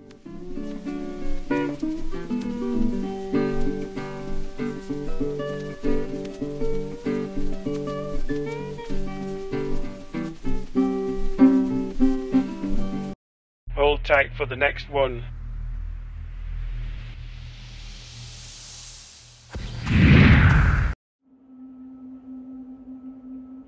On the night before Christmas in 1945, in Fayetteville, West Virginia, George and Jenny Sauter lay asleep with 9 of their children. The house was quiet, wrapped in the stillness that only comes before dawn. Around 1 a.m., the tranquility shattered as a fire erupted. George, Jenny, and 4 of their children escaped into the cold night. But Morris, 14, Martha, 12, Louis, 9, Jenny, 8, and Betty, 5, remained trapped upstairs. George, frantic, broke back into the house, but the staircase was engulfed in flames. He raced outside to grab his ladder, but it was missing.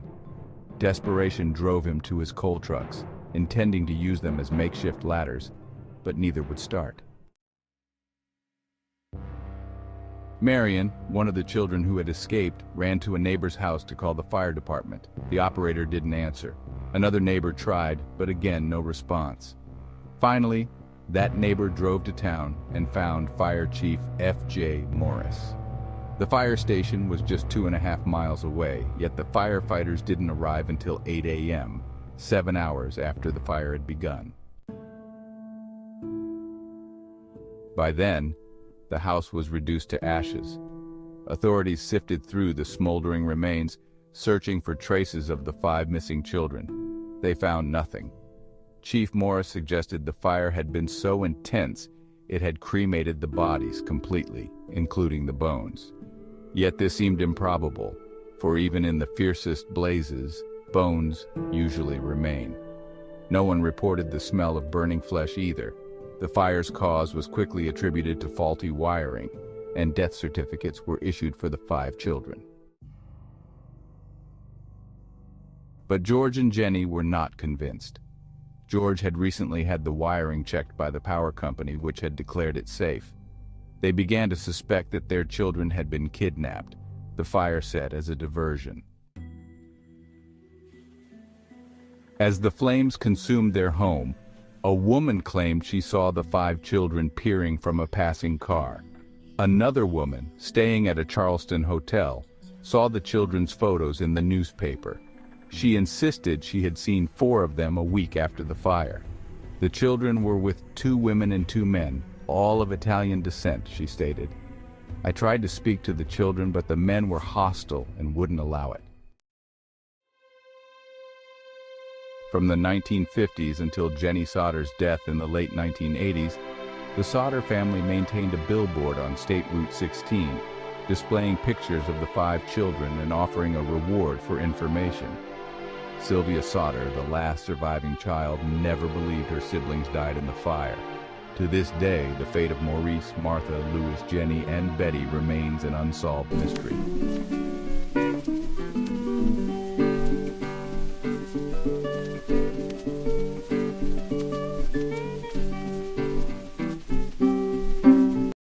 Hold tight for the next one.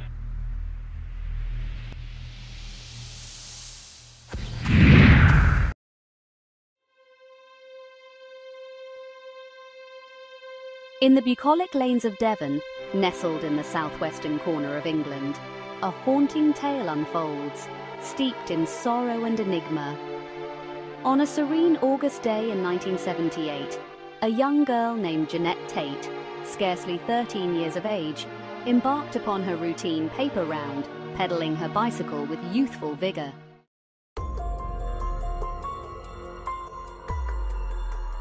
Yet, a mere 7 minutes later, her friends stumbled upon a disconcerting sight. Jeanette's bicycle lay abandoned on the ground, newspapers scattered in disarray. Perplexed, the friends retrieved the bike and brought it to Jeanette's home, thinking perhaps she had wearied of her task. But Jeanette was nowhere to be found.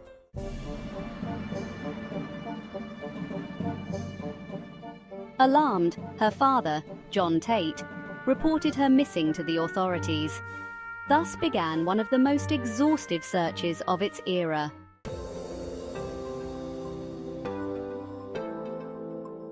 Scores of police officers, search dogs, divers and volunteers scoured the countryside, yet no trace of Jeanette emerged.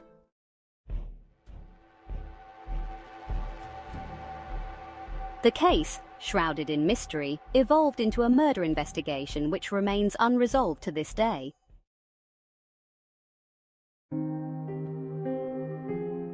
John Tate, a man whose life was indelibly scarred by his daughter's disappearance, dedicated the remainder of his years to seeking answers.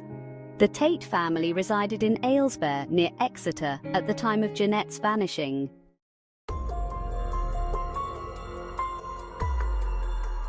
John, steadfast in his quest for truth, suspected that Robert Black, a notorious serial child killer, was responsible. Black, who had been convicted of murdering 4 young girls and was serving a life sentence, died in January 2016 before he could be formally charged in Jeanette's case.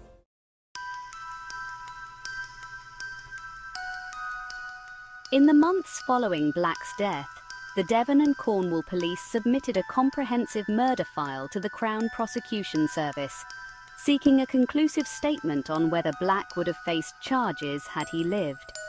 However, the CPS declined to issue a decision, citing Black's demise as a limiting factor.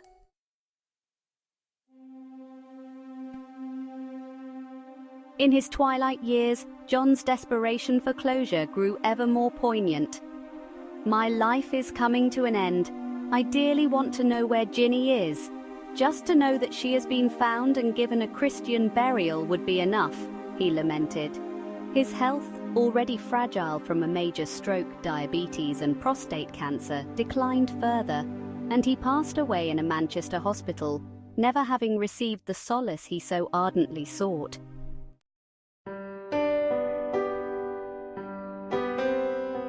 Though the Jeanette Tate case remains unresolved, the relentless pursuit of truth by her family and the community stands as a poignant reminder of the enduring human spirit in the face of inexplicable loss.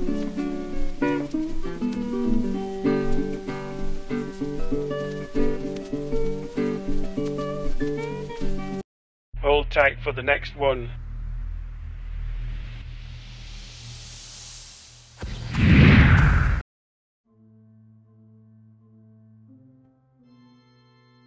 In the small coastal town of Yarmouth, a grim discovery shocked its inhabitants and stirred whispers of a malevolent presence lurking amidst the dunes.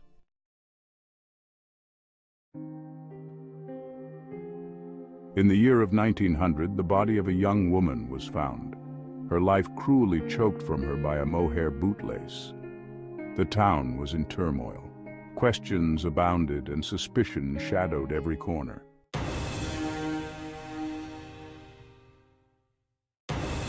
12 years hence, In the fateful year of 1912, another woman met a similarly horrific end, close to the same desolate spot where the first tragedy had unfolded. Strangled with a shoelace in what seemed to be a grim reenactment of the earlier murder, this crime shook the town to its core once more. The chilling query on everyone's lips was unavoidable. How could the same killer be responsible for both deaths when a man had already been executed for the first crime?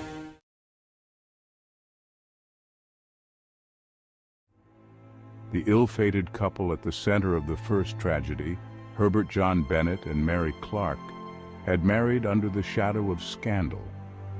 At the tender age of 20, Mary had hastily wed the 17-year-old Herbert, driven by a youthful romance and an unplanned pregnancy. Their first child was stillborn, casting a pall over their nascent union, while their second was destined for orphanhood before the age of 4. The Bennetts engaged in a somewhat dubious enterprise, purchasing cheap violins and selling them as superior instruments to unsuspecting buyers.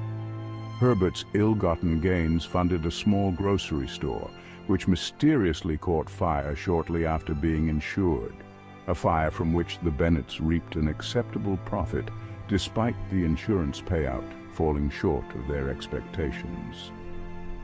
A mysterious trip to South Africa added to the intrigue surrounding the couple.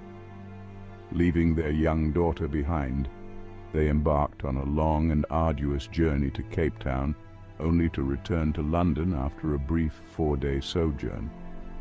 The reason for this journey remained an enigma, further clouding their already troubled relationship. Upon their return, the couple's love had waned, replaced by bitter animosity. Their landlady recalled overhearing Mary threaten Herbert with imprisonment, while he, in turn, ominously wished her dead.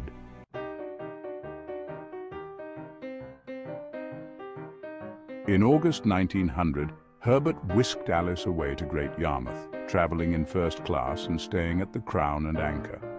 Herbert proposed, and Alice, under the illusion that Herbert was a man of means, accepted. Meanwhile, Mary, perhaps aware of her husband's seaside escapades, decided to take her own autumnal break in Yarmouth, traveling under the pseudonym Mrs.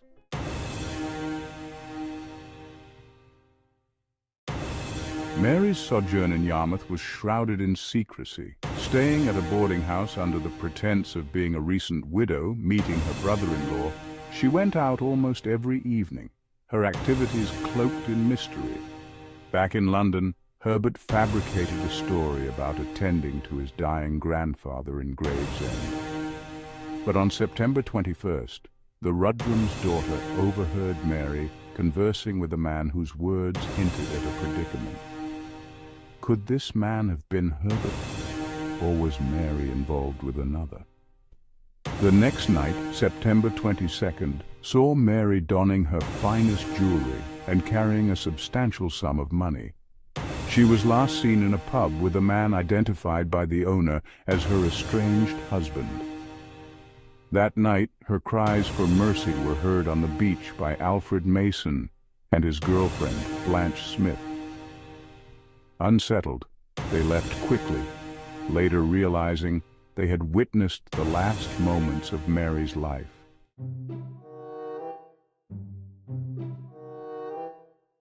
It took over a month for the authorities to connect the dots. A laundry mark on Mary's clothing led to her identification, and Herbert's duplicity began to unravel. A Scotland Yard inspector discovered enough evidence to arrest him, including the incriminating long chain found among his possessions. Herbert's subsequent trial revealed his deceitful life and suspicious actions surrounding Mary's death. Despite a fervent defense by barrister Edward Marshall Hall, who cast doubt on the chain and produced a questionable alibi, the evidence against Herbert was overwhelming. Alice Meadows' testimony exposed Herbert's fabrications, and he was found guilty, maintaining his innocence until his last breath.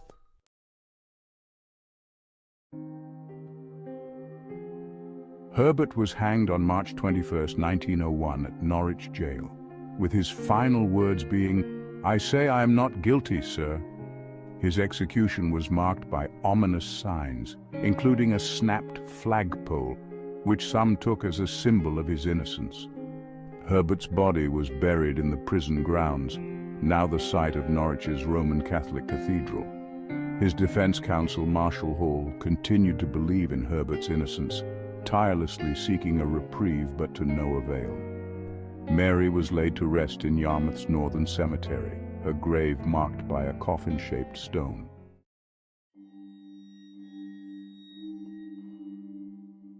The eerie similarities of Dora May Gray's murder in 1912 to Mary's death reignited fears of a serial killer.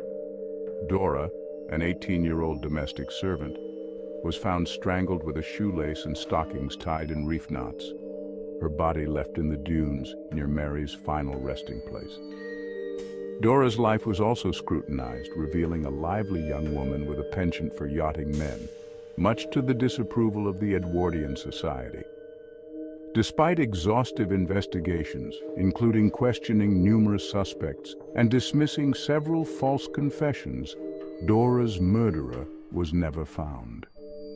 Theories abounded, including a possible connection to the yachtsman Dora favored, but nothing conclusive emerged.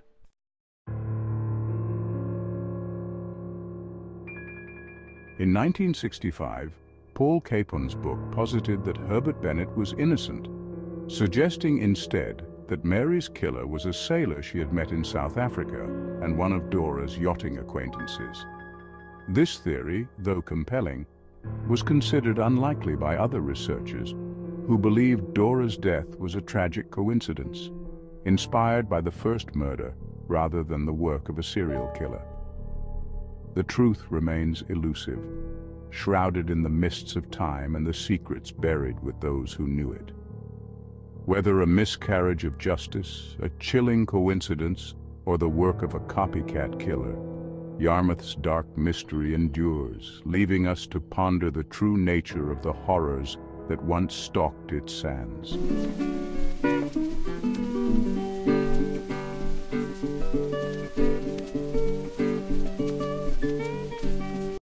Hold tight for the next one.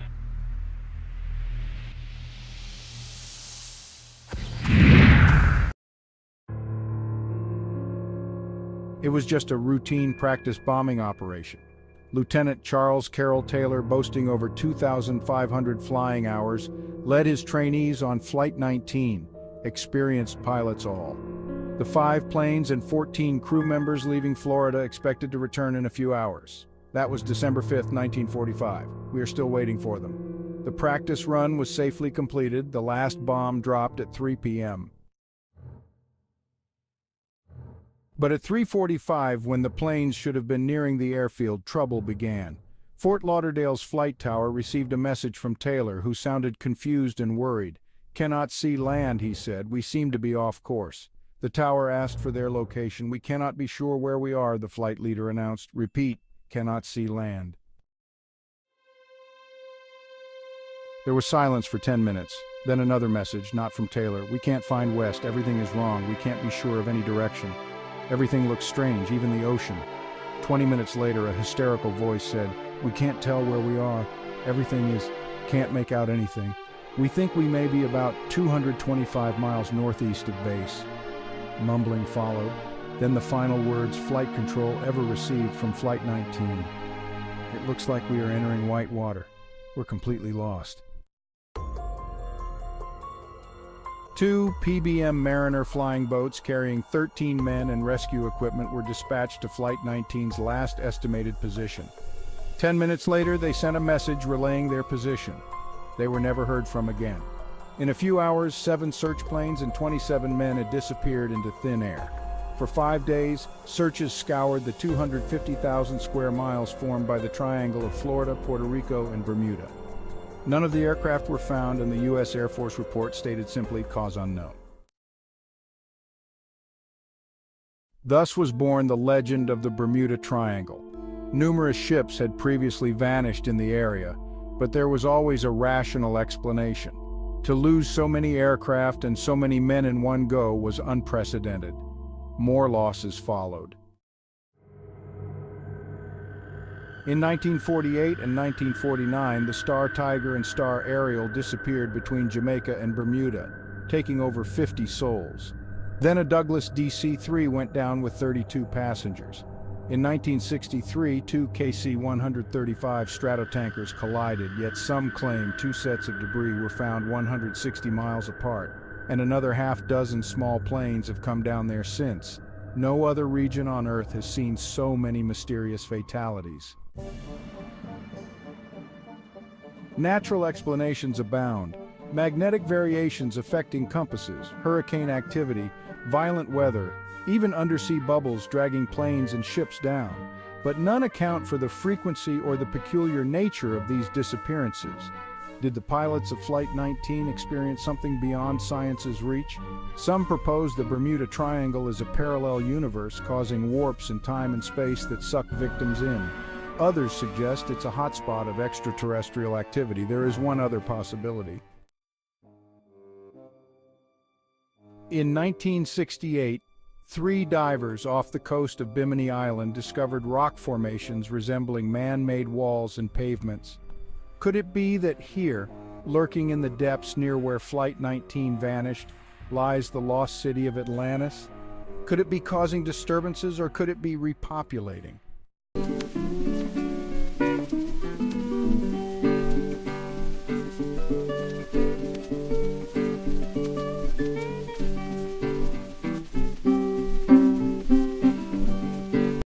Hold tight for the next one.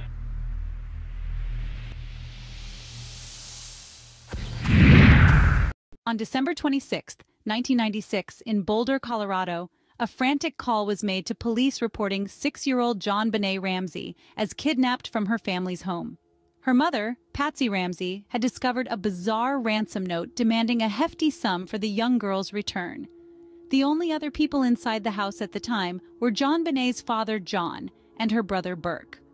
Tragically, JonBenet's lifeless body was found later that same day in the basement of the Ramsey residence. She had duct tape over her mouth, a cord around her neck, and severe head injuries. The autopsy concluded her death was a homicide caused by asphyxiation and craniocerebral trauma. At the time, JonBenet was a rising child beauty queen star, having won numerous high-profile pageants, a fact that amplified national media attention on the shocking case. Nearly 3 decades later, the murder remains one of America's most gripping unsolved mysteries. However, recent developments have ignited fresh hope that JonBenet's killer may finally be brought to justice. The Boulder Police Department has revealed it is reviewing new recommendations stemming from a secret cold case investigation conducted over the past year. This independent team of elite experts was assembled to re-examine all existing evidence using modern investigative techniques and forensic testing methods unavailable in 1996. Their extensive efforts included digitizing over 21,000 tips, 1,000+ interviews, physical samples from 200 individuals, and a comprehensive analysis of DNA evidence, which remains a key focal point. The panel was comprised of seasoned professionals from the FBI, Colorado law enforcement agencies, DA's office, and other entities with specialized cold case experience. After their exhaustive year-long review, the team provided undisclosed new recommendations to Boulder investigators on how best to reinvigorate and potentially solve the Ramsey case. Police have stated they are committed to thoroughly pursuing these confidential recommendations. Chief Maris Harold expressed gratitude for the expert analysis, vowing, "We will continue to pursue all leads and explore technology advancements to identify JonBenet's killer." Officials have pledged to share any substantive updates with the public and Ramsey family as the revamped investigation unfolds. For those who vividly remember the national fixation on JonBenet's brutal slaying in 1996, this renewed focus provides a glimmer of hope. Perhaps modern forensic science and fresh investigative strategies can finally unravel the mystery that has consumed and eluded America for over a quarter-century. JonBenet's family, the city of Boulder, and an intrigued nation await further developments with bated breath.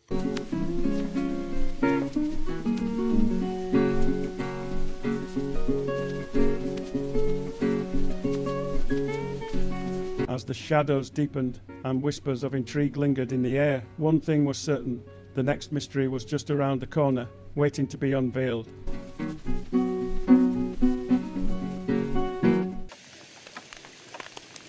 The old grandfather clock in the musty hallway struck midnight, its resolute bongs splitting the suffocating silence like an axe through rotten wood.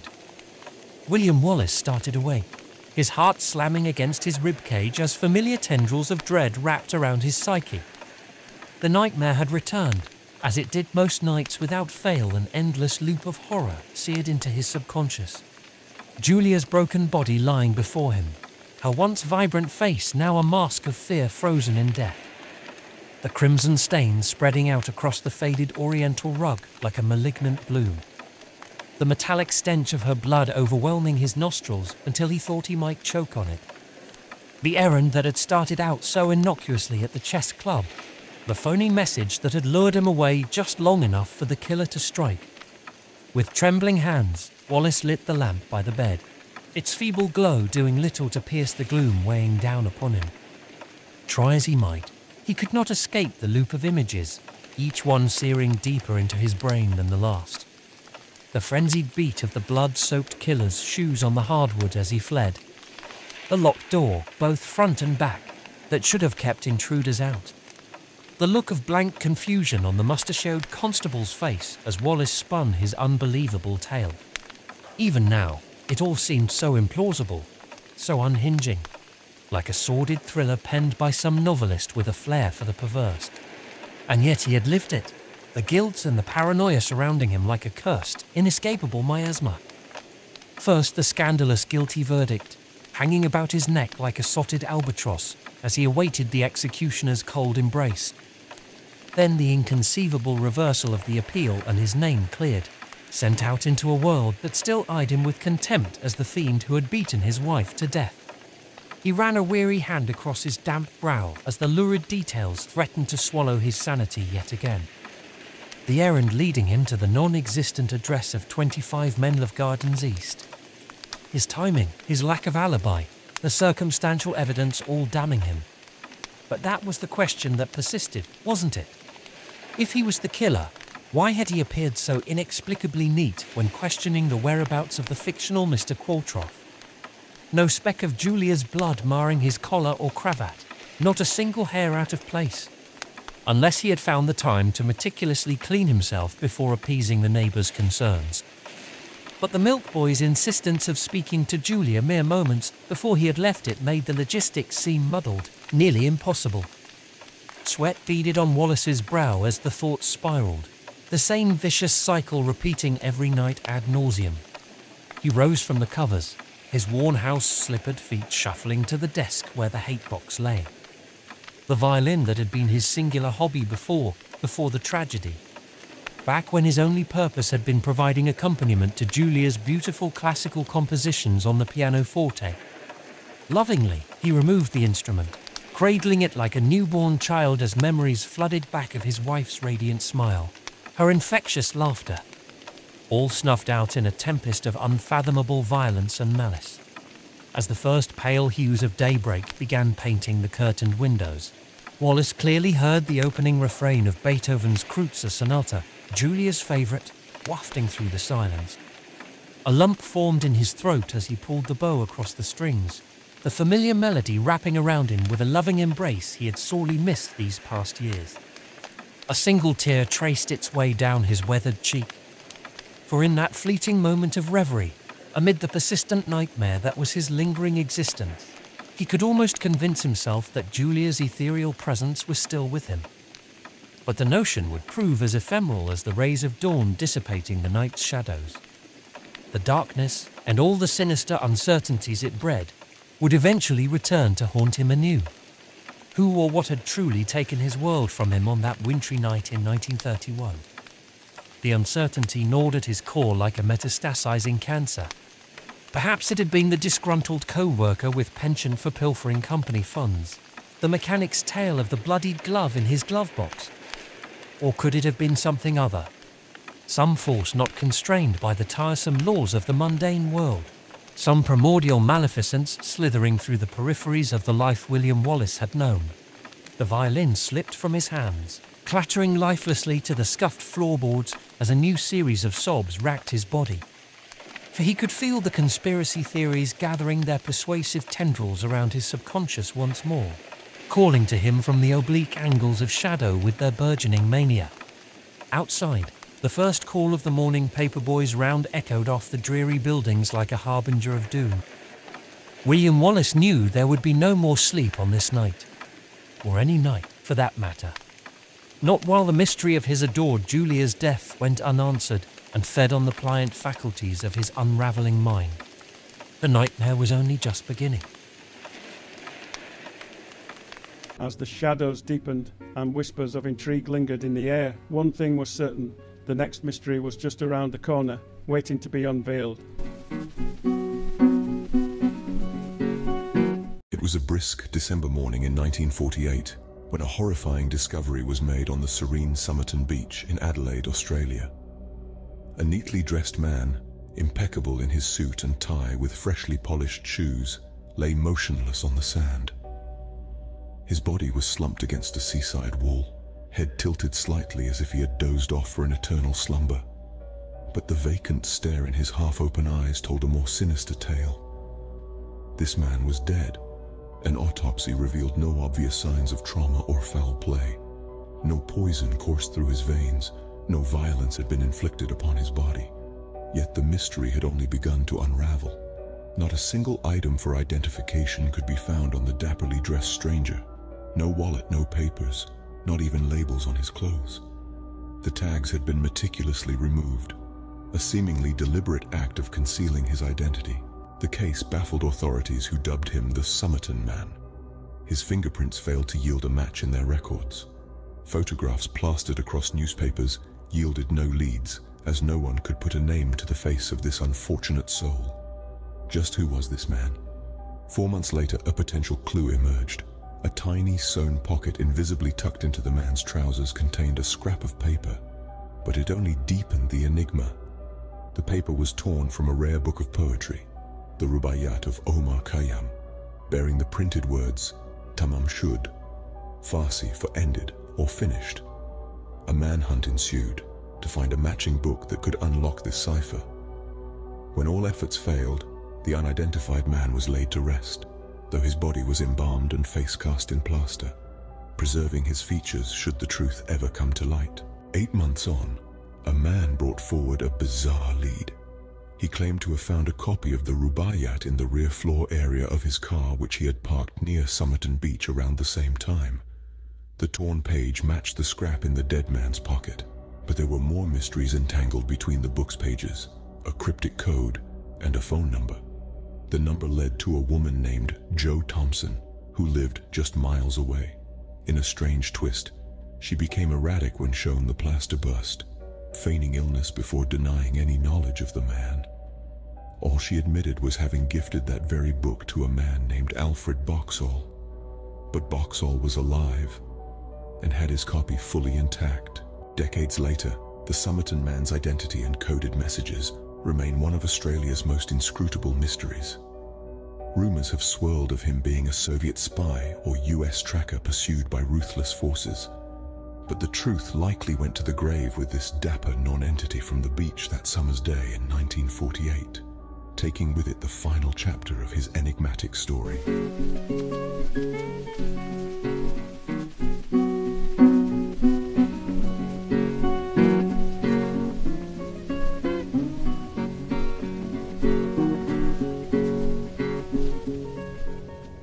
As the shadows deepened and whispers of intrigue lingered in the air, one thing was certain: the next mystery was just around the corner, waiting to be unveiled.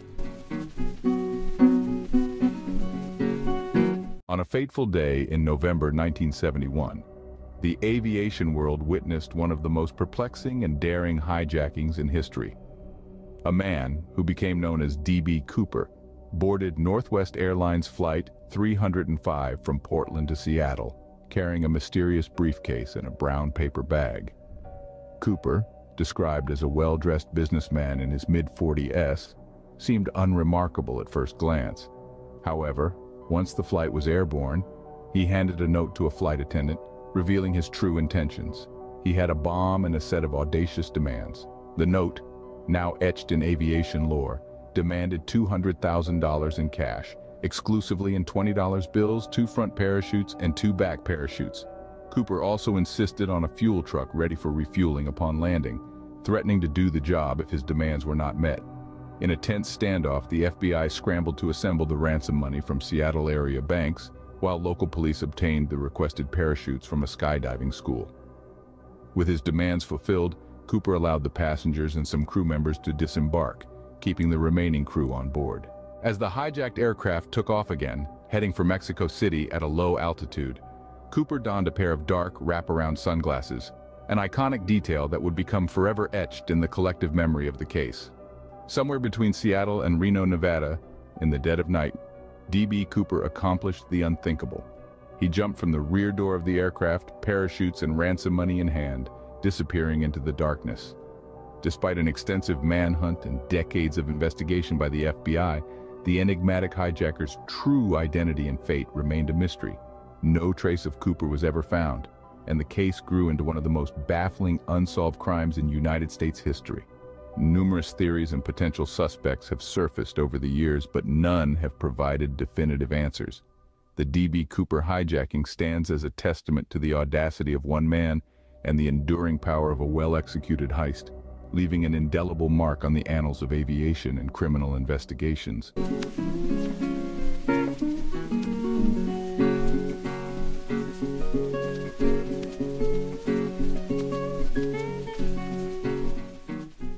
As the shadows deepened and whispers of intrigue lingered in the air, one thing was certain: the next mystery was just around the corner, waiting to be unveiled.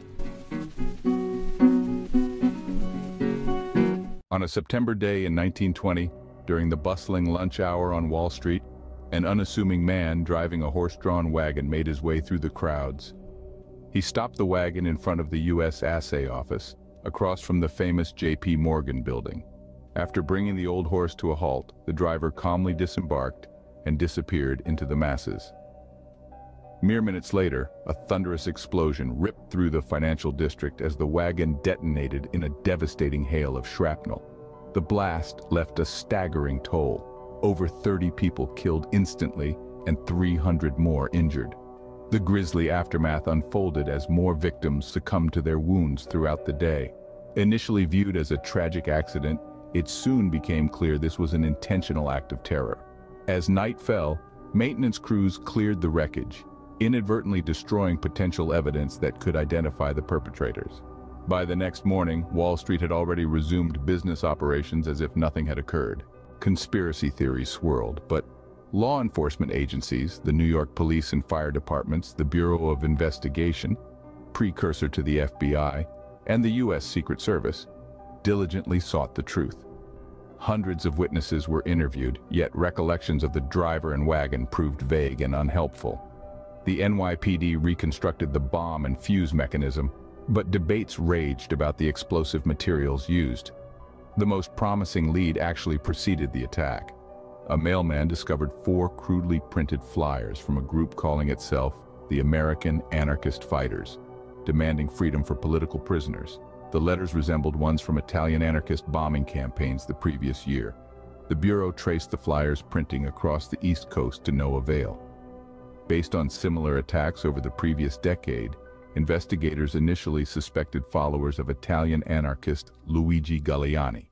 However, without concrete evidence tying Galleani's adherence to the bombing, and with the revolutionary having already fled the country, the case stalled. For 3 years, leads went cold and trails turned into dead ends. Ultimately, the Wall Street bombers' identities remained a mystery. The 1920 Wall Street bombing represented one of the first major terrorist attacks on U.S. soil.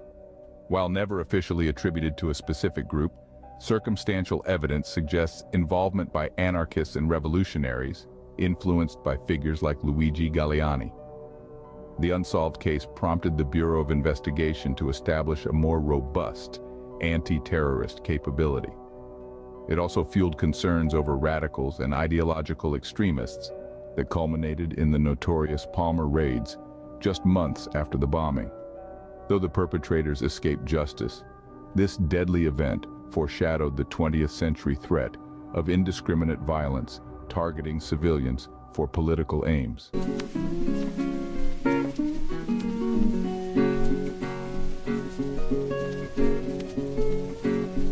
As the shadows deepened and whispers of intrigue lingered in the air, one thing was certain: the next mystery was just around the corner, waiting to be unveiled.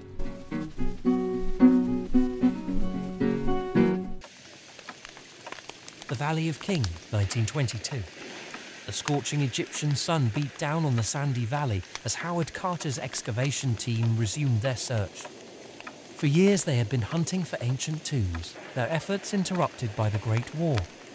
Carter's wealthy patron, Lord Carnarvon, was growing weary of funding this seemingly fruitless endeavour. Failure again in 1921 nearly saw the plug pulled. But somehow Carter convinced Carnarvon to bankroll one final season. On November 4th, a young water boy stumbled upon a peculiar stone. Moving it aside, Carter's eyes widened as a stone staircase emerged from the rubble. Could it be? After decades of futility, had he finally uncovered what he sought? Digging carefully, Carter soon confirmed his wildest dreams, the remarkably intact tomb of King Tutankhamun. For 3 painstaking weeks, the team burrowed through the underground passages until they reached the sealed burial chamber door. As Carnarvon looked on with bated breath, Carter pried open the portal, catching his first glimpse of glittering treasures within. Yes, wonderful things, he famously uttered about the gold, statues, and mummified animals that no soul had laid eyes upon in over 3,000 years. But this monumental discovery may have come at a grave cost, literally. Soon after breaching the tomb, outlandish rumours of an ancient curse began to swirl. Some claimed an ominous inscription loomed above that entrance, though Carter dismissed such hogwash. Still, a series of bizarre incidents and untimely deaths amongst the expedition seemed to lend credence to the legend of the Pharaoh's curse. First was Carnarvon himself, killed by an infected mosquito bite just months after opening the tomb. Allegedly at the exact moment he perished, Cairo went dark from a freak power outage, while his dog howled once before dropping dead back in England. The coincidence seemed too eerie, especially when an autopsy revealed a scar on Tutankhamun's cheek in the same spot Carnarvon had been bitten. More deaths followed of those connected to the discovery, including Carnarvon's relatives. Even the famed Arthur Conan Doyle attributed them to awakened elementals or supernatural beings from the disturbed tomb. The most chilling occurrence involved Carter's beloved canary upon sending for the bird.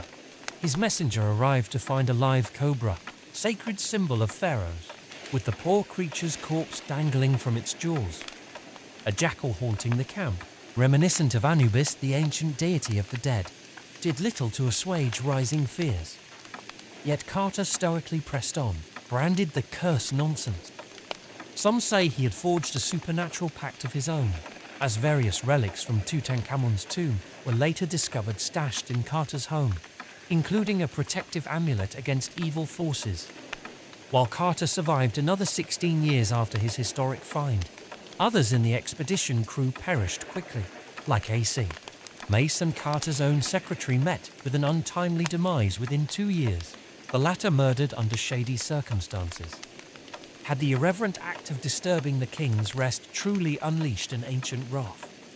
Or was it merely an incredible string of misfortunes and tragic coincidences? In the end, perhaps Carter did cheat death by appeasing the boy king with illicit offerings. One could imagine the two explorers, the modern and the ancient, sharing spectral laughter in the afterlife at having outsmarted the fabled curse. As the shadows deepened and whispers of intrigue lingered in the air, one thing was certain: the next mystery was just around the corner, waiting to be unveiled.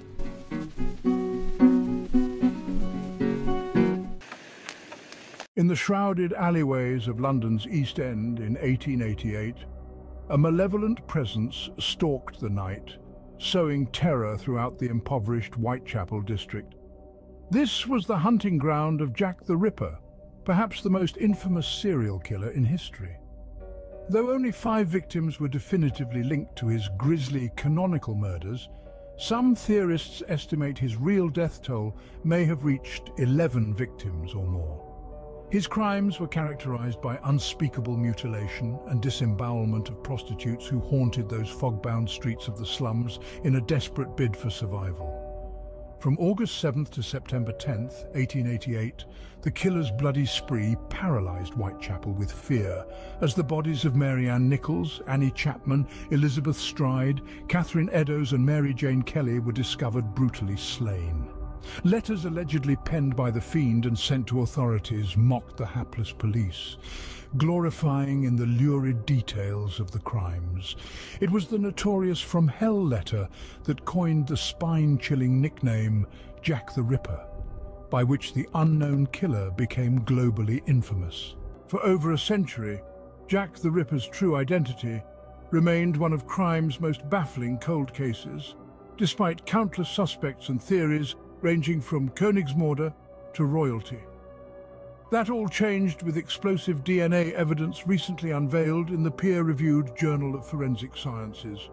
Through genetic analysis of a shawl recovered from the grisly crime scene near Catherine Eddowes, the Ripper's fourth victim, scientists say they have finally unmasked London's mythical bogeyman, Aaron Kosminski, a 23-year-old Polish immigrant barber and resident of Whitechapel who was a prime police suspect even in 1888. Researchers extracted tantalizing traces of mitochondrial DNA from shawl stains believed to be the killer's semen and compared it to modern samples from living descendants of both Eddowes and Kosminski. The genetic fingerprints aligned with a startling degree of certainty, identifying Kosminski as the likely source of the biological evidence left behind. These characteristics are surely not unique. The scientists admit of the DNA's indications the killer had brown hair and brown eyes, matching witness descriptions of a potential suspect near the Stride murder scene. But their compelling findings restart the 130-year-old murder mystery with a prime suspect in the crosshairs. Not everyone is convinced this finally closes the Ripper case, however. Skeptics argue the mitochondrial DNA evidence is far from conclusive since it can't necessarily prove Kosminski's guilt beyond reasonable doubt.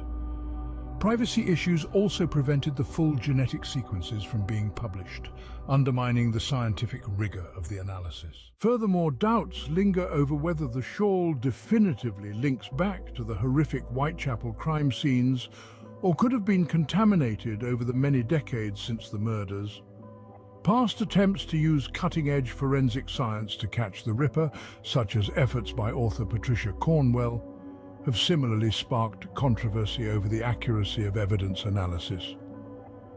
While the latest investigation sheds dramatic new light on the Victorian slaughter that upended the richest city on earth, history's most haunting whodunit may never be fully solved, to the unanimous satisfaction of Ripper historians, scientists, and amateur sleuths. The vapor-shrouded identity of Jack the Ripper continues to stalk a new age of forensic inquiry more than a century later. His malign mystique and unanswered question of motive appear destined to endure in the clutches of the night once more.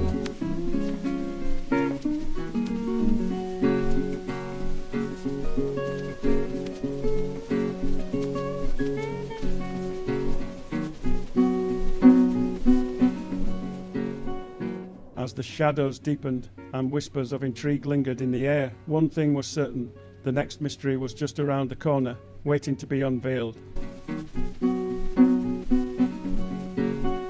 In the late 1960s and early 1970s, the San Francisco Bay Area was gripped by fear as a serial killer who became infamously known as the Zodiac Killer unleashed a horrifying spree of murders and taunting letters.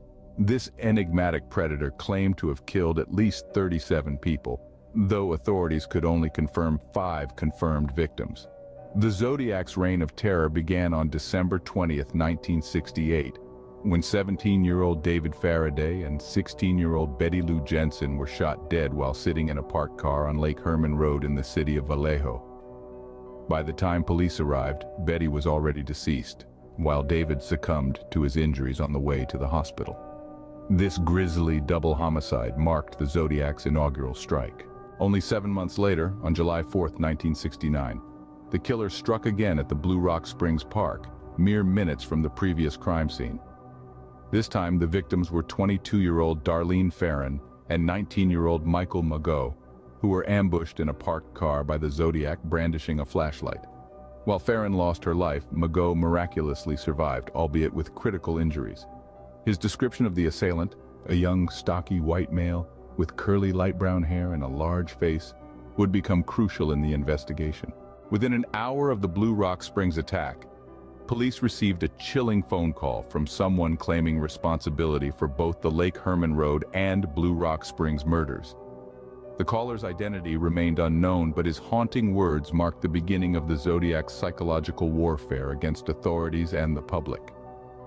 On August 1, 1969, the San Francisco Chronicle, San Francisco Examiner, and Vallejo Herald newspapers each received handwritten letters from the self-proclaimed killer. These letters contained specific details about the murders, proving the writer's authenticity. Signed with a distinctive cross-circle symbol that would become the Zodiac's calling card, the letters also contained 3 cryptic codes that the killer demanded be published, threatening further bloodshed if his demands were not met. The codes were eventually cracked on August 8th by a couple in Salinas, California, revealing the Zodiac's chilling words. "I like killing because it is so much fun. It is more fun than killing wild game in the forest because man is the most dangerous animal of all to kill. Something gives me the most thrilling experience. It is even better than getting your rocks off with a girl. The best part of it is that when I die, I will be reborn in paradise, and those I have killed will become my slaves. I will not give you my name because you will slow down or stop my collecting of slaves for the afterlife." As the Zodiac's body count grew, his taunting letters continued, sowing fear and unrest throughout Northern California. In his final communication on January 29, 1974, he ominously declared a new score, Me 37 SFPD 0, hinting at a staggering number of potential victims beyond the confirmed cases. Despite extensive investigations and countless leads, the true identity of the Zodiac Killer remains one of America's most baffling unsolved mysteries. His cunning, depravity, and obsession with cryptograms and codes have made him an enduring figure of fascination and dread in the annals of serial killer lore.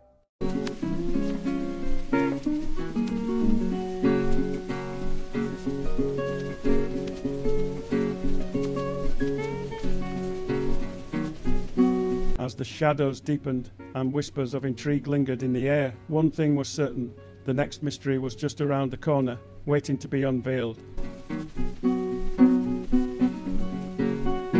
On a fateful day in September 1982, the Chicago area was rocked by a series of shocking deaths that would forever change the way medications are packaged and consumed.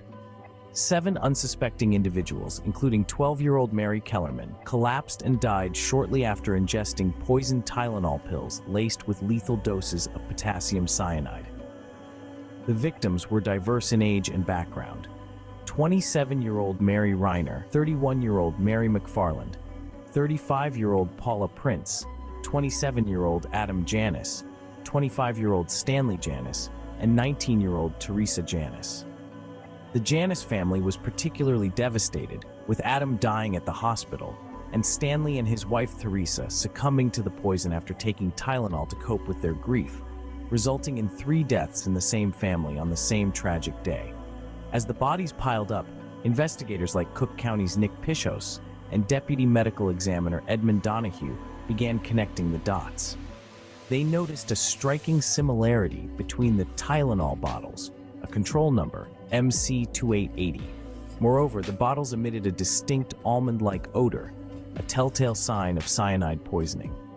Blood tests confirmed the victims had ingested doses 100 to 1,000 times the lethal amount. In a stunning revelation, Donahue informed Johnson & Johnson, Tylenol's parent company, that their product had been intentionally tampered with and laced with potassium cyanide. The manufacturer swiftly issued a nationwide recall of over 31 million bottles, a move that cost them over $100 million, but potentially saved countless lives. The Tylenol poisonings didn't end there, however. Copycats emerged across the United States, prompting the introduction of tamper-resistant packaging and safety seals that have become standard practice today. Despite extensive investigations and a $100,000 reward offered by Johnson & Johnson, the perpetrator behind this heinous act remained elusive, and the case went cold. Decades later, in the late 2000s, the FBI's prime suspect emerged, James Lewis, a former employee of a firm contracted by the parent company. Special Agent Roy Lane, who had dedicated over 26 years to the FBI, was coaxed out of retirement to lead an undercover operation aimed at finally cracking the Tylenol murders case. Lane, now 75, expressed a bittersweet sentiment upon learning of Lewis's recent death at the age of 76 in Cambridge, Massachusetts. James Lewis' death ends a lifetime of cruelty to others and the compulsive need for revenge, Lane told The Independent. However, it also marked an unsatisfying end to the pursuit of justice he had dedicated half his life to. The Tylenol poisonings of 1982 remain one of the most chilling and perplexing unsolved crimes in American history. While the prime suspect has passed away, the mystery endures, serving as a grim reminder of the vulnerability of consumer products and the lengths to which some will go to inflict harm on innocent lives.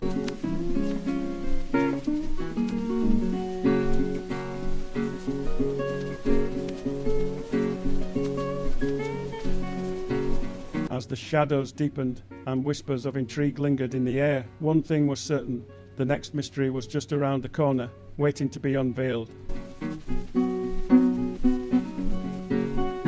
The mysterious tale of the Mary Celeste continues to captivate minds and fuel imaginations, even over a century after its fateful voyage.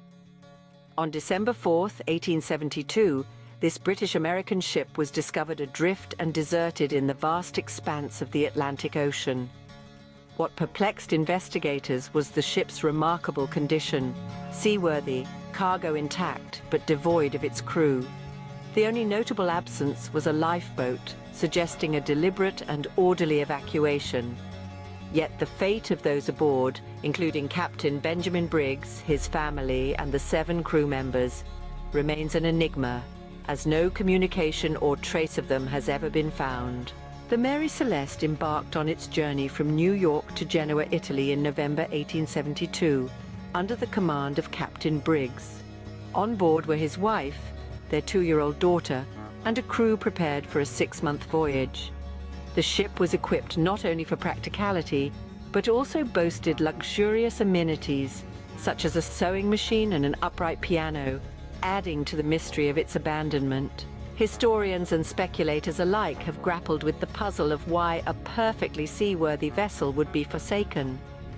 Various theories have emerged over the years, from mutiny to pirate attacks, even fantastical notions involving sea monsters. Yet no conclusive evidence has ever surfaced to support any particular hypothesis. One particularly dramatic theory, put forth by Mr. Solly Flood, proposed that a violent mutiny occurred on board, resulting in the murder of Captain Briggs and his family.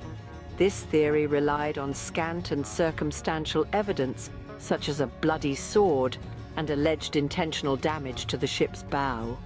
However, closer examination suggests that these supposed clues may have been misinterpreted or staged by the salvage crew. The bloody sword likely was nothing more than a rusty or stained blade, while the damage to the bows could have been caused by routine maritime factors. In the absence of concrete evidence of violence or the remains of the captain's party, the most plausible explanation remains that some unforeseen emergency prompted the crew to abandon ship. While Mr. Solly Flood's theory adds a dramatic flair to the tale, it lacks substantial support from the available facts. The true fate of the Mary Celeste continues to elude us, wrapped in the shroud of maritime mystery that has fascinated generations. Despite over a century of speculation, the truth behind the abandoned ghost ship remains tantalizingly out of reach.